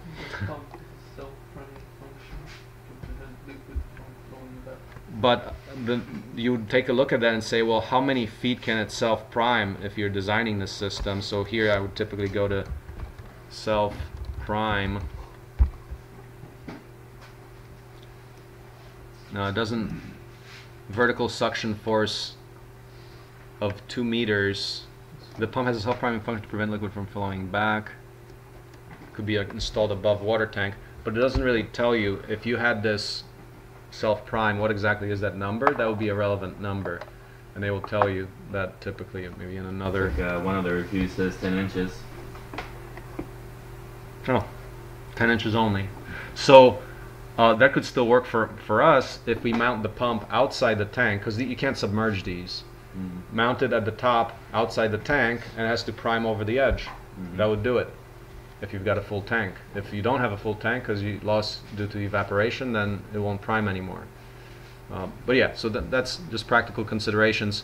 What we did in actual this system, which I talked about yesterday, so this is what I talked about, the watering shelves with the fittings where the top shelf flows into the middle and to the bottom. We used a sump pump in that case, and we made it flow. We just divided it into the 2 sides, and they would eventually dribble down back into the same tank. But that was a case of the sump pump, and it had plenty of head to do that kind of a distance, which was at the bottom of the pond, so 4 feet, plus like 6 feet at the top, so at least 10 feet it would work with good flow. It's kind of like design considerations there. That's your fitting there. How you saw this the other day, that complicated fitting where you got the CAD. So you got the CAD here somewhere. designed it in BlockSCAD. That's another online. Oh, maybe they moved. BlockSCAD is another simple designer. It's like it's not FreeCAD, but it's just a simple designer for STL files, for printing files. So that's what we did in our shelves here. How do you design this thing? Took threads of one part from like this other file from thread libraries, put it onto this fitting. I just combined a couple of parts and drew this up.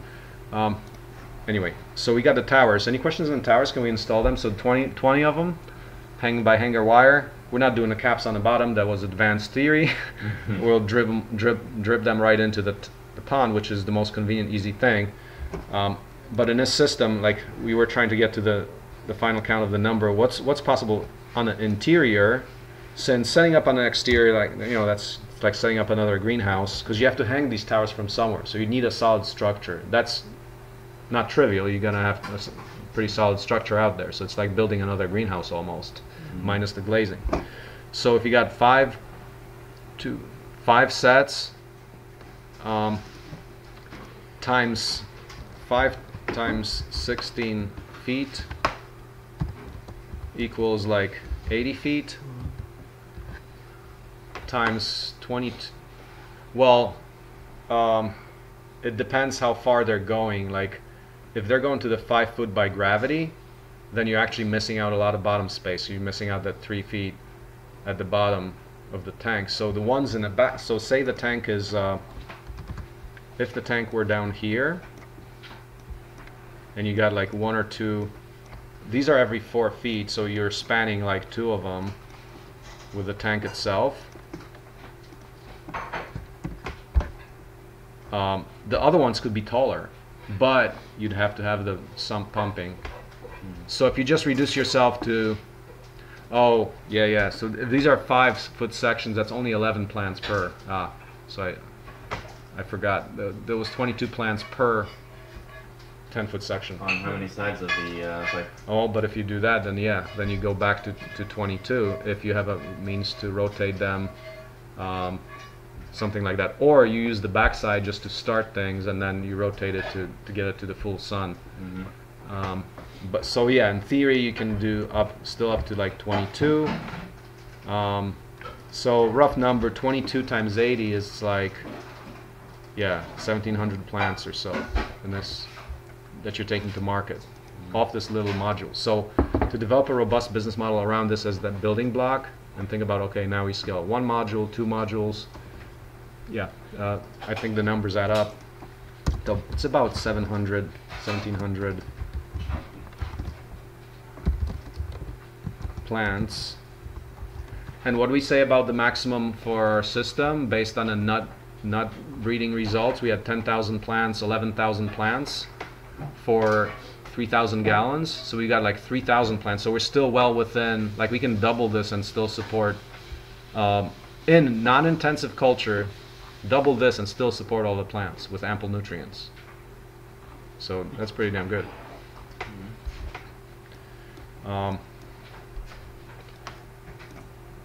And that's non-intensive. So no supplemental oxygen. Like when they get into the intensive, they're actually shooting oxygen, not only air but oxygen, like pure oxygen, which dissolves much easier than air in water. So that's. You get the pure oxygen. You guys get like medical grade or? It wouldn't be medical. I mean, wherever. I think it's like Prax air. Like where do you get? Air stones for aquariums are really good. Yeah, that's the passive air. Where to get? Oh, you just mean like using air stone or like oxygenated water? Like Even, no, that we even do. Falling water brings in oxygen too. Yeah. Or like a turbine, like in a wind turbine. Yeah. Connected to the pump. Yeah. Connected to the pump. Oh no, electrolysis, man. Just generated on site. There you go. If you have ample PV power, you can go into intensive culture. But I would imagine it would be like chemical supply, like the Prax air, or like the industrial gas supply, probably. Yeah, you need a good way to separate the hydrogen, or it's all going to explode on you. Well, separating electrolyzers, that's the easy part. Well, you can get, as long as you're venting stuff you're never building up pressure. That just all goes away faster than you generated, so that's okay. Yeah. So towers, any questions on how to do that? So we can do that. We can. So now air pumps and water pumps. We can. So we got to run some power cords there, but what parts do we use there? So in this, what do we use? We use one of these. These are actually all hyperlinked, so that's standard. It's 20 watts, 45 liters per minute. That supplies like 4 or 6 air stones. Get a couple of them in there. One would be enough. I mean, initially when the fish are young, you just need like one or hardly any. But after they grow or you got more intensive, then full power on this is necessary, and if you want to go more intensive, more than that. But it's only 20 watts though, so it's not a lot of energy. So do that. There's air stones, and then little tubing plus air stones.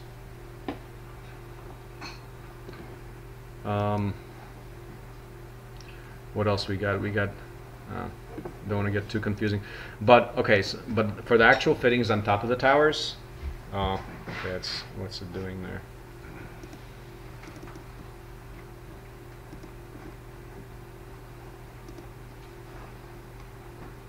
Let's say here.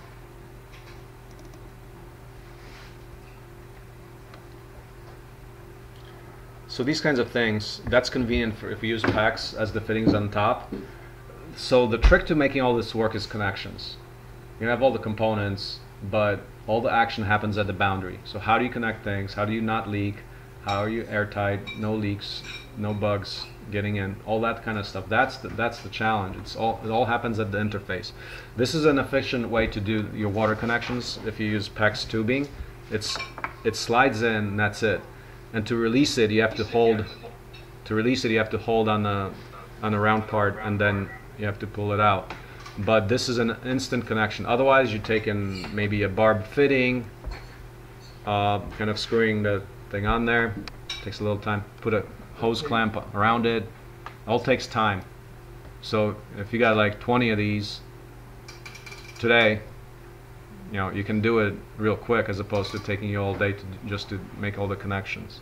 So that kind of stuff becomes important. Quick connects, quick connect couplers. This is an example of it's a pretty quick connect coupler for water flow. Have you seen the tool they use for steel wire? There's a special tool to make it into a loop and then tie it around the fittings. And it's extremely strong, apparently. Yeah, that's good. If you have a little more time, it's a little time. I've seen that. It's like Alaska Cool Tool. Yeah. Is that what? Yeah, that thing. Alaska Cool Tool? Yeah. And it's a piece of wire wrapped around the fitting. Piece of wire. It's a T-shaped tool that you use to just pinch the wire around the fitting. Is it like in PEX, or is it different than that? Takes skill though, so it's not an entry-level thing. Okay. It's Redneck 301.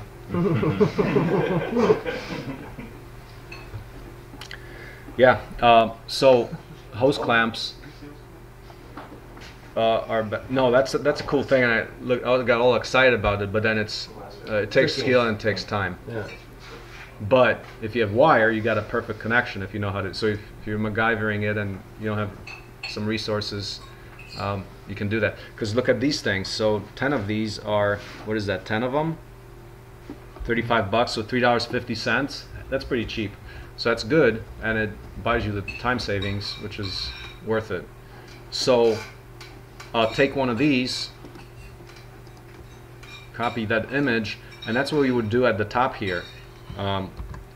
Just connect small stubs of hose wherever you've got the tower outlet. Just dribble it in there. Don't even need a tube on it. Just maybe dribble it straight from the fitting. So that's a quick way to do it. Let's use it. We've got those. It's all this stuff is in the shipping area. We got to open those boxes there. So that's a convenient way. To run it up there, you'll run it into one of these fittings, then go onto both sides. It's most convenient if you go both sides, so you use the available pressure more efficiently. People follow that? So I mean, this gets all into the like little details of how you would design this, but you don't want to like feed this pump at one end and have it go down the line, because the first fitting is going to get the highest pressure, and you're losing pressure over each one, so you don't know how many fittings you're actually going to be able to water with that pump. If you split it to both sides, you have a higher chance of getting more fittings because the pressure reduction is less, because it's a parallel circuit at that point. So do that, like if you do that, so where we connect the water pump, you want to connect it to the middle. So say we got 2 water pumps, connect one to the one tower set, connect it at the middle. Well, you do it on the side if you have to. Right? Coming from both sides, you would equalize the pressure. You can do, now we have two rows, you can connect it in many ways. So this is a way where we're taking one row and feeding it both ways. If you have the other pump, you can feed the other row both ways. What's the advantage or disadvantage of that? Is that how we want to wire it? Or a different wiring? We can connect one pump to both, we can connect the pump to one. What would produce the most resilient system? 2 pumps, 1 system. Yeah, 2 pumps, 1 system. Yeah, because if one pump dies, then at least you have something. So how do we do that? So let's go to the next page. Wiring diagram. So this is your hydraulic diagram. This is your plumbing diagram. Is there like a 4-way T thing? Maybe you can connect the 2 You can rows. connect 2. We haven't bought 4-way T's. They do exist. You can create a 4-way out of 2 3-ways. Out of so we have the 3-way. We got like 20 or 30 of them. So we also have this. If you want to use this, this is PEX crimp, PEX fittings. So there, you attach it, and you typically put a ring that you clamp on it. So it takes more time. But if we need more fittings, we've got a bunch more. This was actually for this stuff here. This is now getting into water solenoids, so we can start talking about that at what time we got. I mean, we could talk all day here, so I think maybe let's leave that for now. But let's get the water system going. So how do you do? No, let's save all of that for later. So wiring diagram, plumbing diagram. So if that's one row, how do we connect one pump to both rows? Well, you'd have to fork it here.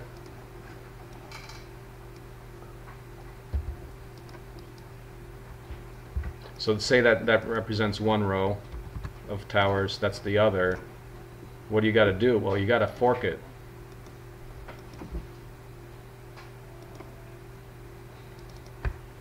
So what's happening?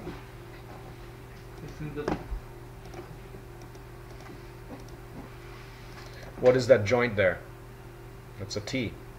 So you got to tee it out right there, or tee it out. No, I mean the way you do it here is take this to the middle, tee it out there, and then go into each side.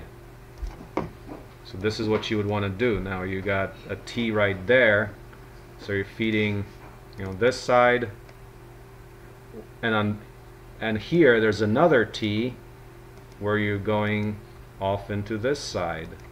Once again, doing it down the middle so you get the best pressure effects. So you got a T there, you're teeing there. So here, this is your other side here. So let's put T's wherever the T's are, but you'll see you need a bunch of T's. There's a whole bunch of connections now. So this is one way to do it, where both pumps would go in the middle, right? Yeah. The other option would be to put them on the opposite corners. You could do you can connect through this end, but then you get that pressure reduction, like the effect where you want one pump to go parallel as soon as you can, so you can get more outlets more reliably. For the same argument that we were using before, if you're following that argument. So you wouldn't want to connect at the end. It would work. You're creating a circle, basically, if you connect on both ends. Yeah, but then you have a well, you have to get, okay, so say you're feeding it from one side. If the other side fails, then this side has to reach all the way to the end across 10 feet. It will probably leak out on fitting like 5. I don't know. I have no idea. I haven't done this wiring. So this is something where then you can start hacking it and say, okay, how do we get the same pump to more outlets? How do you think you would do it? So we got the T's, so you're pumping to the top, you're going out both ways, you're dropping T's to each tower. How can you expand the distance that this water travels before it leaks out all the T holes? Make the outlet smaller. You could make this outlet smaller, but from experience we don't want to be doing that for purposes of clogging. So I'm thinking that ½ inch is an absolutely robust distance. You can't get something clogging up 1/2 inch. Go 3/8, little higher chance to get a hairball of something in there. 1/4 inch, yeah, definite chances. 1/8 inch, you have to have higher pressure. So let's keep it at ½ inch by design for resilience. How would you increase the distance of 1/2 that 1/2 would travel? Another pump? More pressure. You can do a different pump. What if we have the same pump? How do you increase the distance? Can you go downhill? Just the pump higher. Downhill where? Well, you got to pump up. Pump up and then have it slide. Yes. Okay. Yeah, that's a way to do it. So what if you did? Like a well, actually not. Design. Almost like a reservoir up there, but it would still leak. So the only way, there's different ways to do it. One way to try it is if the fittings are actually pointing up, because then you have to fill all the fittings. If they're down, it drips down the first fitting it gets to. If they're pointing up, has to fill the bottom first. It all fills up even. That you can try that. That's a good one. Try that. So, but let's see what the first try does, and then go from there. In that situation, depending on how much pressure you have, it might actually still try and leave at the first nozzle because it is under pressure, and then I don't know how much it is. It might actually hit the ceiling with how. It might. So that bend, you'd bend it around and down. So PEX, this, like if we're using these here, that's PEX. And if it's not totally level. Yeah, you got to be level. You got to pay attention to all of that. So you got to be careful how you do it, and it may be the same result. So we don't know. Yeah, but the good thing is that all the biomass is going to stay down. Have you tried doing better filtering from the pump side? You can do that, but then you're not getting the wastes into the plants. That's the bad part. That's the bad part. Yeah, you can do that. You can get water, but where are you getting your nutrients? How are you setting up all your nutrients? Dissolve into the water, or are they yeah, actually like?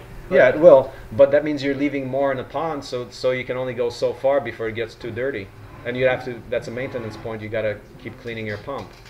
So I'd rather design something without that. Going down. No, you put the pump into another container, so then the pressure is level everywhere, and then we don't have this problem. Yeah, kind of like that, and then it's level everywhere. So if you have enough flow, then that could perhaps work well.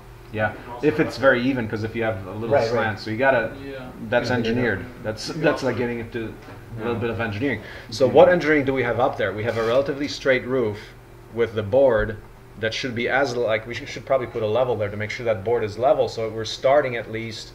Yeah, you actually have to start getting precise in this if you want to make this work and work properly.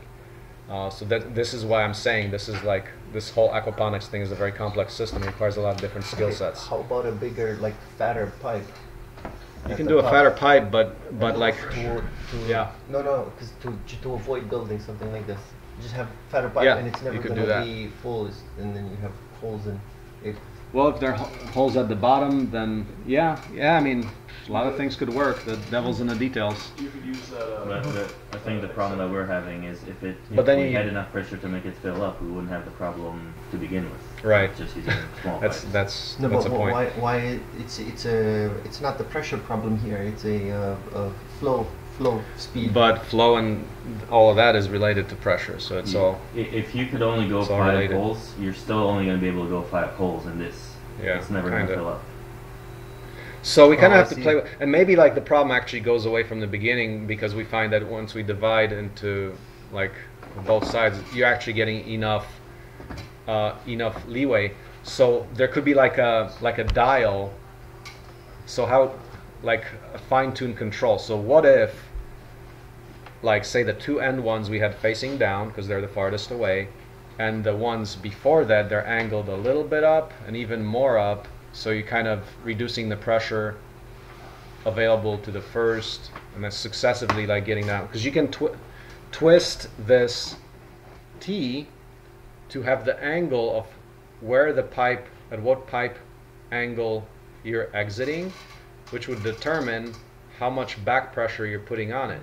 If you put it straight up, you've got the max back pressure. Because you have enough pressure, you'll still get water out of that, but you're saving more pressure for the ones downhill.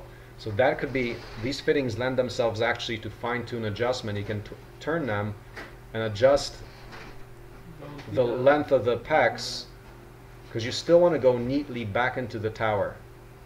You don't want to be dribbling all over the sides, where it gets, over time, it gets pretty biological on you. Well, what does the plant need in terms of like the speed of water? It just needs water. So if it trickles down, or it's just like a huge flow, it doesn't matter. Okay. No. You just need to keep the plants wet. Keep the roots wet.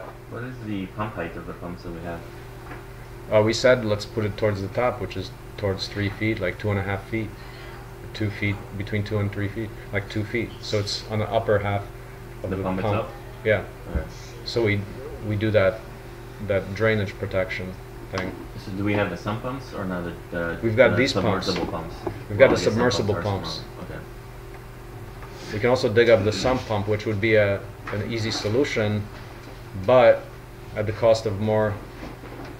That could be the other thing, where those sump pumps, they're 1/4 horsepower. They're not like 50 watts like these. They're much bigger, stronger. So once we start hitting these limits of the small pumps, we might say, okay, well at this point we just got to go to the sump pumps, which would work.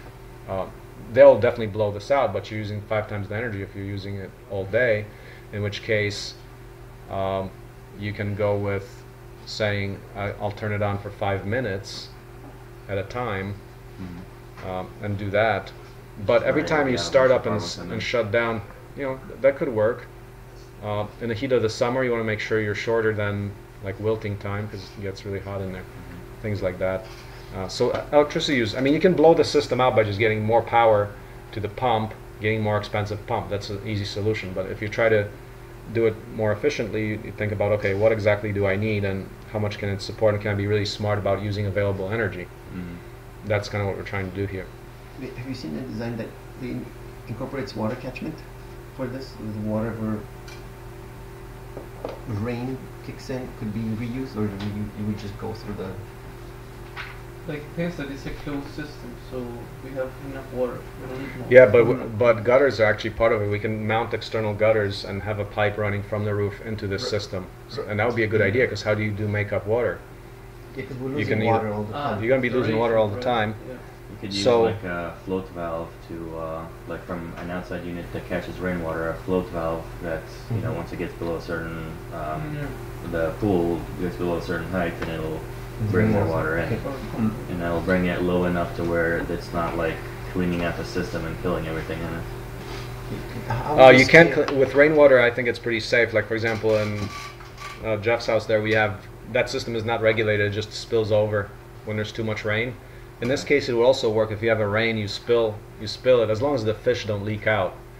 It depends if your fish are jumpy. If they like to jump outside because you have bad conditions, they'll die. But if you have good conditions, they typically want to stay in, so they'll be like, oh, cool, like clean water, rainfall. Oh, okay, that's good. Okay. Yeah. How would you scale this to the parallel setup, where you have rainwater multiple? can affect the pH of your system. You really need to maintain that. Yeah, you gotta. Rain base or anything like that, it's gonna really be unknown. So you have to make sure that like whatever the rain catchment is, yeah, maybe have some kind of a limit, like either by having a pipe that's small enough, or the whole area of the roof, there's only so much, or maybe you're feeding part of the gutter into it. Because yeah, you don't want to have like a huge exchange of water in like 1 hour. No, yeah. No, you want to be like on a multiple days scale for that. So whatever catchment we're doing, like what is the calculation? If we get a 4-inch rain, how much rain you get off a 256 square foot roof? So I guess a rain calculator. Where the separate container with like a float valve would come in. So yeah, could do that. You're never adding too much. So you have 4 inches times. Okay, what's the volume? Go to volume calculator. 4 inches can happen here. Like that's happens here and there. So what would happen if we did that? We would have length is 16 feet, width is 16 feet, and then height is, if it's 4 inches, 0.3. So that volume there is 84 cubic feet times about 7 gallons. So it's about 500 gallons. So in a super heavy rain, you're exchanging a quarter of the water. That might be a limit of what you can handle. In which case you might, put the provisions. Like I'm just trying to say, okay, what's the simplest, least parts thing? But yeah, float valve. Yeah, what kind of float valve? You have to take a look at that. Yeah, some kind of a bucket structure with a float valve that closes on and off. You have to pay attention though, because if it gets clogged and it doesn't shut off, then so you want to make sure you're resilient whatever you design in. Yeah, or just have a water level sensor that just shuts off a valve. So how you do things like that, if you connect that to Arduino, you got these things, for example. So I was looking at what are accessible larger valves. This is 1 inch, so it can handle quite a bit. 1 inch is getting significant, but that's $50. Cool. But you can say we'll open this valve whenever the water level gets to a certain level. And 1 inch 1 inch might be like just barely enough to handle like a heavy rainfall. It's probably from like a 256 square inch roof. We probably need like a couple of these to handle like a full heavy rainfall. So that's we should try well, I mean, we can play with this so to figure it out, but the first thing is just try this and see if all the towers get wet, and that's step 1. So does anyone have any other proposal for what a better hydraulic diagram would be? So that thing is, where's this other pump coming from? Well, we can connect just one. What happens, how do you connect 2 of them? Well, you have to tee in another one close to that one. But a lot of that water would leak down here, so you'd have to have a check valve on one and the other to prevent backflow into the other pump if the other pump is dead. So check valve, little inline check valve, so say 1/2 inch. Now check valves, yeah, those like to be clean, so 1/2 inch check valve. You could get a easy one, like just simple thing like this in line. Oh yeah, $5. If we're using 1/2 inch lines, well, those are 3/8, but basically you're letting water through one way and it doesn't flow back the other way.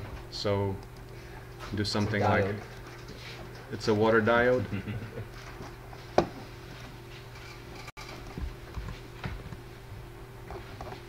Yeah, so use these things.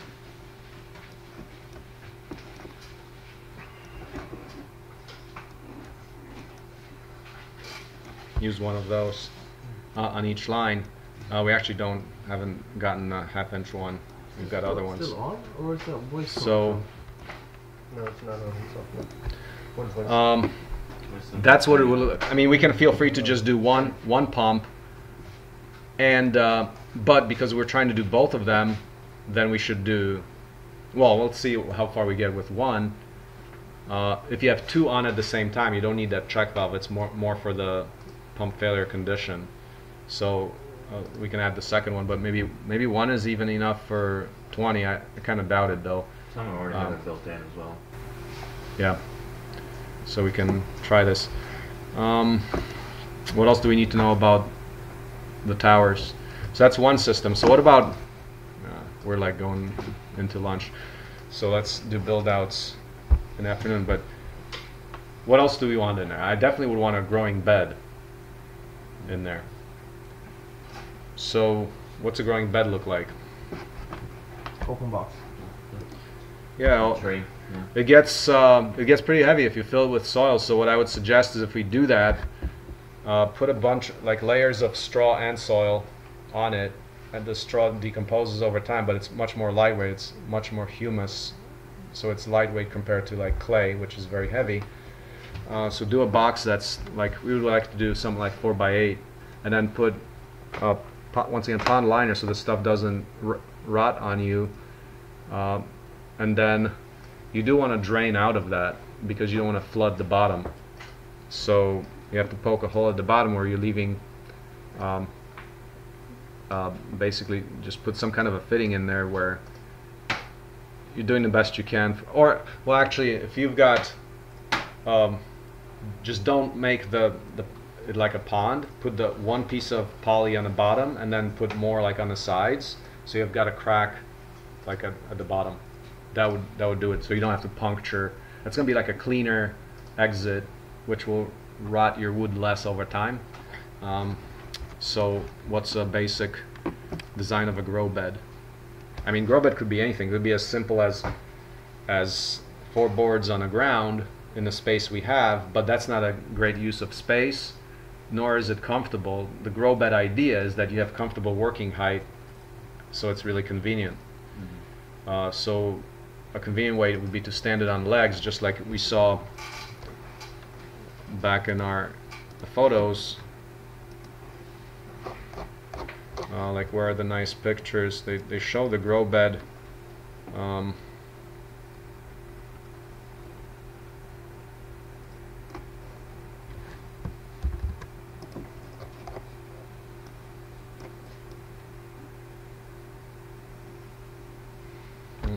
don't know.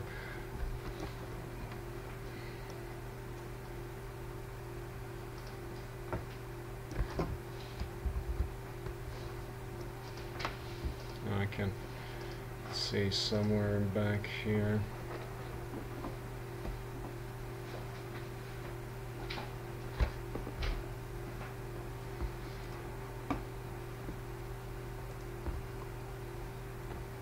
I mean, a grow bed is just comfortable. Main thing is about comfortable working height, so you can plant things without bending over and things like that. It should be like soft enough that you can harvest a plant, plant another one right away. Let's see, do we have any evidence? Like this stuff in the front here, that's the grow bed, so it's, you see the black side there, that's polyethylene covering, and we had it where we wrapped it all the way towards the bottom, so we have to poke a hole at the bottom, and then that hole kind of rots first. So put a sheet on the bottom so it still has that crack in between, and kind of like wrap the sides a little bit around, so you're protecting the wood more or less. And should you do treated there? I mean, not really. If it's in contact with things you're gonna eat, so you don't want to do the treated stuff. In this diagram here, we've got treated for the shelves. They are treated, but that's because the nuts are going out into the field. That's not in food contact. And then the polyethylene on top, so you don't have a lot of contact with the biological systems. So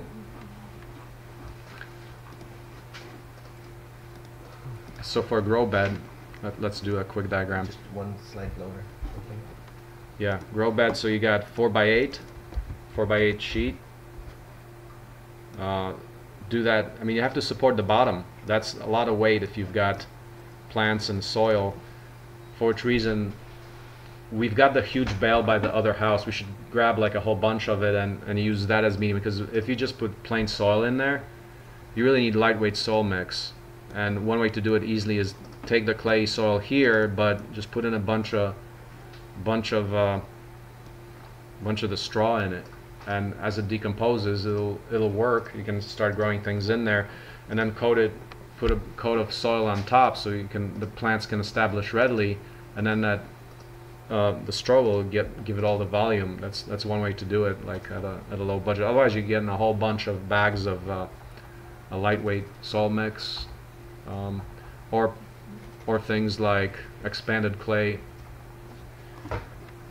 There's a couple ways to do these things. You can do them just like soil based or more aquaponic based.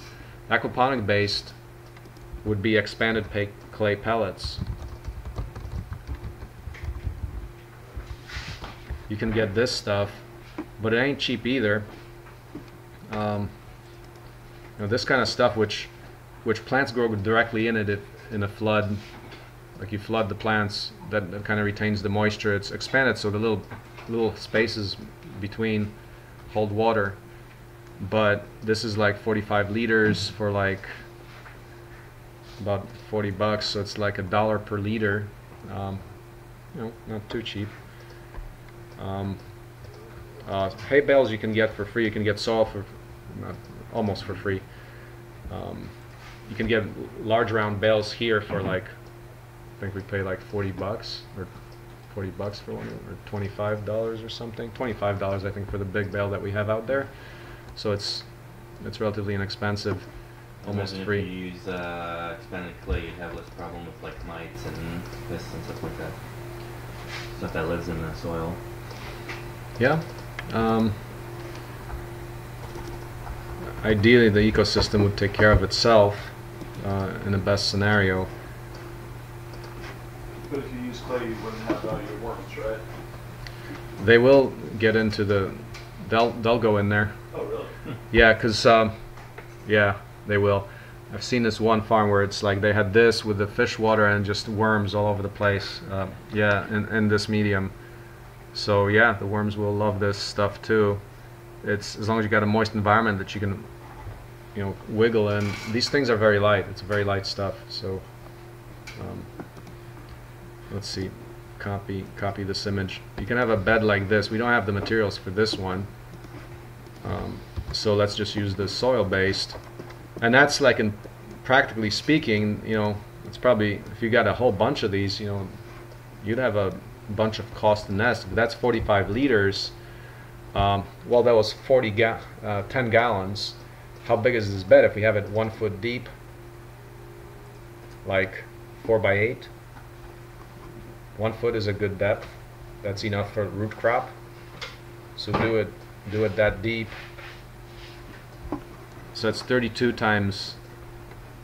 That's 32 cubic feet. How many gallons is that? It's about times 7, so it's about 220 gallons or so. So you need, like, if there's 40, you need 5 bags of that. According to that price, that would cost you like 5 times 40, like $200 for that, for the grow medium. You can pay that, but you can also get. It could be convenient. I think it lasts for a long time. 220. Well, no. Hold on there. I miscalculated. 220 gallons. That's 880 liters. So you're more like 20 of those bags, $600 or.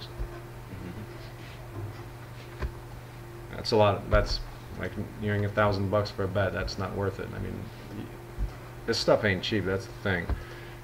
Maybe in bulk you can do better, but that was my first thing. It's like you'd think this would be a little more affordable, but any of these engineered media, they're quite expensive.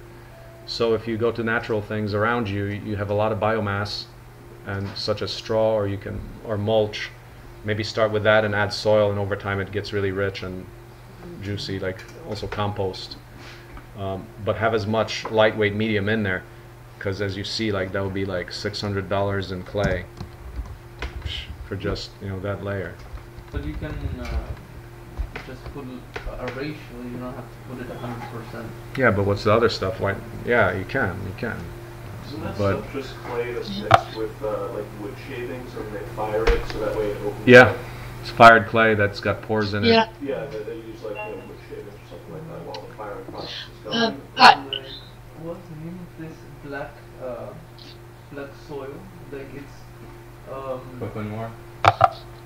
Coco Noir. So that's one, but the other one is like they do it in the Amazon, and it's been like a well-known technique that they heat the wood until it's carbon, and then they spray charcoal. Charcoal.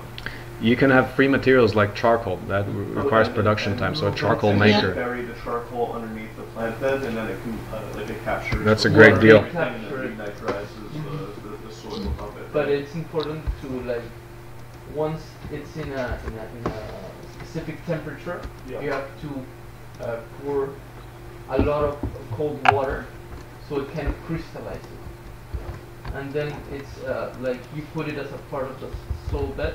Yeah. And it helps retain the nutrients. Yeah, and also retains the water as well, and you don't have to water it as and often. it's very cheap wood. Yeah. They do it in the jungle. Yeah, that's great. Charcoal is all good. Mm-hmm.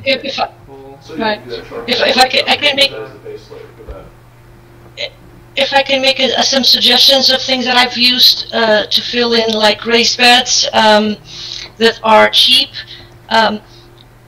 As Marcin said, like mulch, like sometimes I'll do like 50% mulch. Like you get like the mulch will decompose really quickly and will form like a very light mixture with your clay soil or whatever soil you put in there. And mulch is cheap. Get the non-colored one, of course, like no chemicals in it or something. Yeah, another thing that is quite cheap, it's like $4.50 or $5 per bag, I guess, and well, and one bag is 40 pounds, I don't know, but could be considered like pellets, but the pellets that you use for burning in the stove, they're just basically, as soon as you mix them around, they'll crumble, they'll turn into sawdust. And then obviously like safe sawdust from any non-treated materials that you're cutting, that also goes into it. Leaf mold, so like the fall is about to start, like you can rake in a lot of leaves like very quickly with a tractor or something. The disadvantage of the straw that Marcin was talking about, because it's not straw, it's hay, right, is that it has a lot of seeds.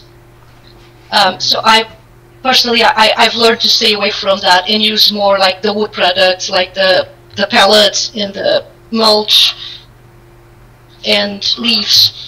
Just my 2 cents. Yeah, that's right. So, what's the height of this thing? It's we want to make it comparable to a table height, which is like 30 to 40 inches. Something that's comfortable working height, like this here, so you can be most comfortable. So that's the main determinant there. So we should make it like, I don't know, like 34 in, maybe like 3 feet or 30 inches to 3 to 4 feet. So you're working, the top of it is probably like around here, and the base is there. So you also don't have, the legs aren't too long.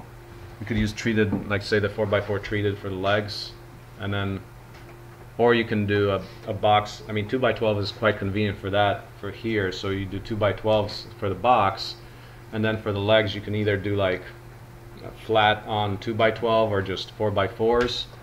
4x4s are a little harder to attach because you'd need like longer screws. If you do legs that are flat on the sides, that's an effective way. Like in fact, like legs that go like this on each corner, that would make for a very strong connection with minimal lumber, like 2x4s or 2x6s or something like that. And this would want to be painted for longevity, otherwise it decomposes after a few good years. So 2x12s. Now the bottom, it wants to have a bottom that's going to be heavy, so that's the other issue. So at the very bottom you want to probably have legs. This thing is going to be like really heavy, like soil. This is big infrastructure. So across the bottom, so you probably want either 2x12 boards at the bottom, and then probably a support across that, because it will just bow out after some time. So this is like growing beds. Yeah, they're not easy. In the floor.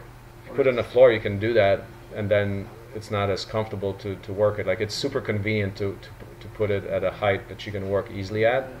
I mean, that makes a difference, because otherwise it does make a difference. So so are these grow beds part of the filtering cycle for the pool, or is it just a matter of watering them?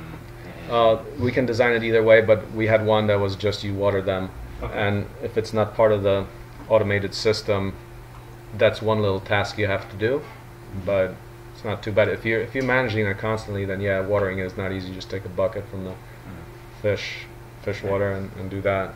And I guess the towers are enough to filter the water for the fish, so the rest of the stuff doesn't necessarily need to be part of that cycle. Yeah. So that's kind of where we're at on that.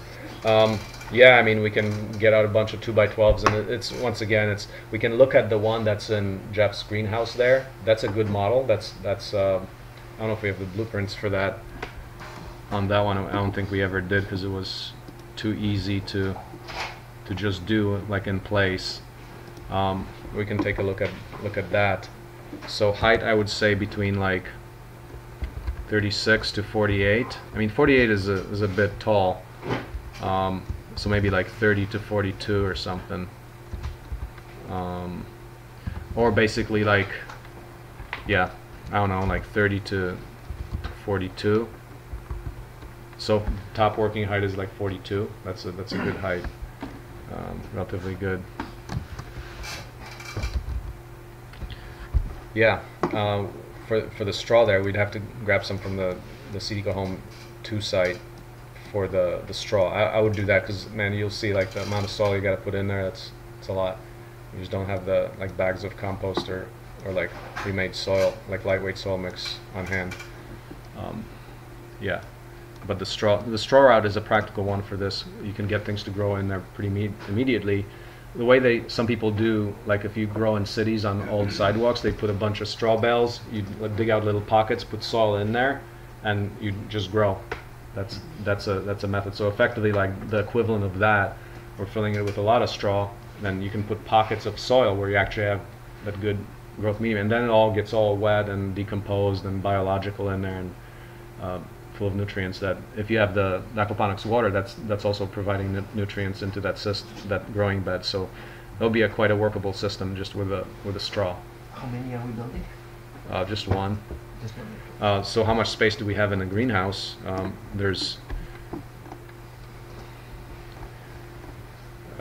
if it's 8 feet long, you could only fit one. So I mean, what do we got for this? Yeah, and then we can also talk. We've got these elongated troughs, but yeah, between these two projects, there's plenty. I think plenty for everybody. So we can get a team on. There's finishing up of all the wall modules, just the little detail, like the quality control detail. Getting the growing towers. A lot of this stuff, the raw materials, like the fittings, are on a shipping table at the south end of the greenhouse, so we can unpack all of that. Most of that is there. We can make it all work, but we can basically, the polyethylene is on the side there. We can start laying it out, doing the corners, and just get the hose to it and fill it. We're at that stage. We can pretty much fill it. I think. How are the corners? Did we do all the corners on it? So what we did there was things like corners, but make sure those corners are on there. There's like additional wood on the corners to prevent this from blowing out at the corners, because we said that the connection of the edge on wood is pretty weak if you use screws. So we got these corners here like this, kind of like buttoning this up more. That's what we did. Yep. And then you're getting screws into the cross grain to make a solid connection. And that's what we did. So finish that up and a few details. So yeah, let's break for lunch and get into this. In the last link in the chat, there's like 5 things we're signing up for today. There's a lot of work in the chat.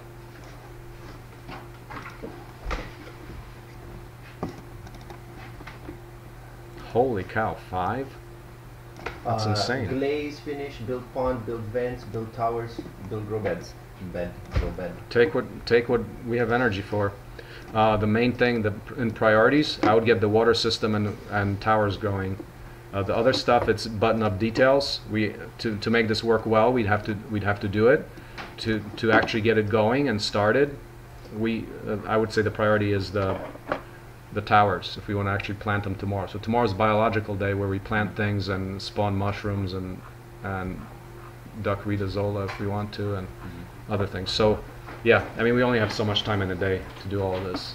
So yeah. Where can I find the spec for the towers? So Aquaponic greenhouse page. Yeah, I'm on it right now. Go down to the build instructions. You see the build instructions? Not yet. So Aquaponic greenhouse, there's index, it's called G Towers. Click on the link. Oh yeah, G Towers. And then Marcin, how do you feel about instead of doing the session in the morning, maybe tomorrow morning go like at 9 o'clock, work 3 hours? Yeah. And then for lunch we can come do this session while somebody's cooking and we're eating. And then we can work another 3 hours like in the evening. Yeah. There's also the aspect that we spoke about in the morning about weekend starting at 11. Yeah. So Saturday Neil tomorrow. says, nah, I want it all. Yeah, fine.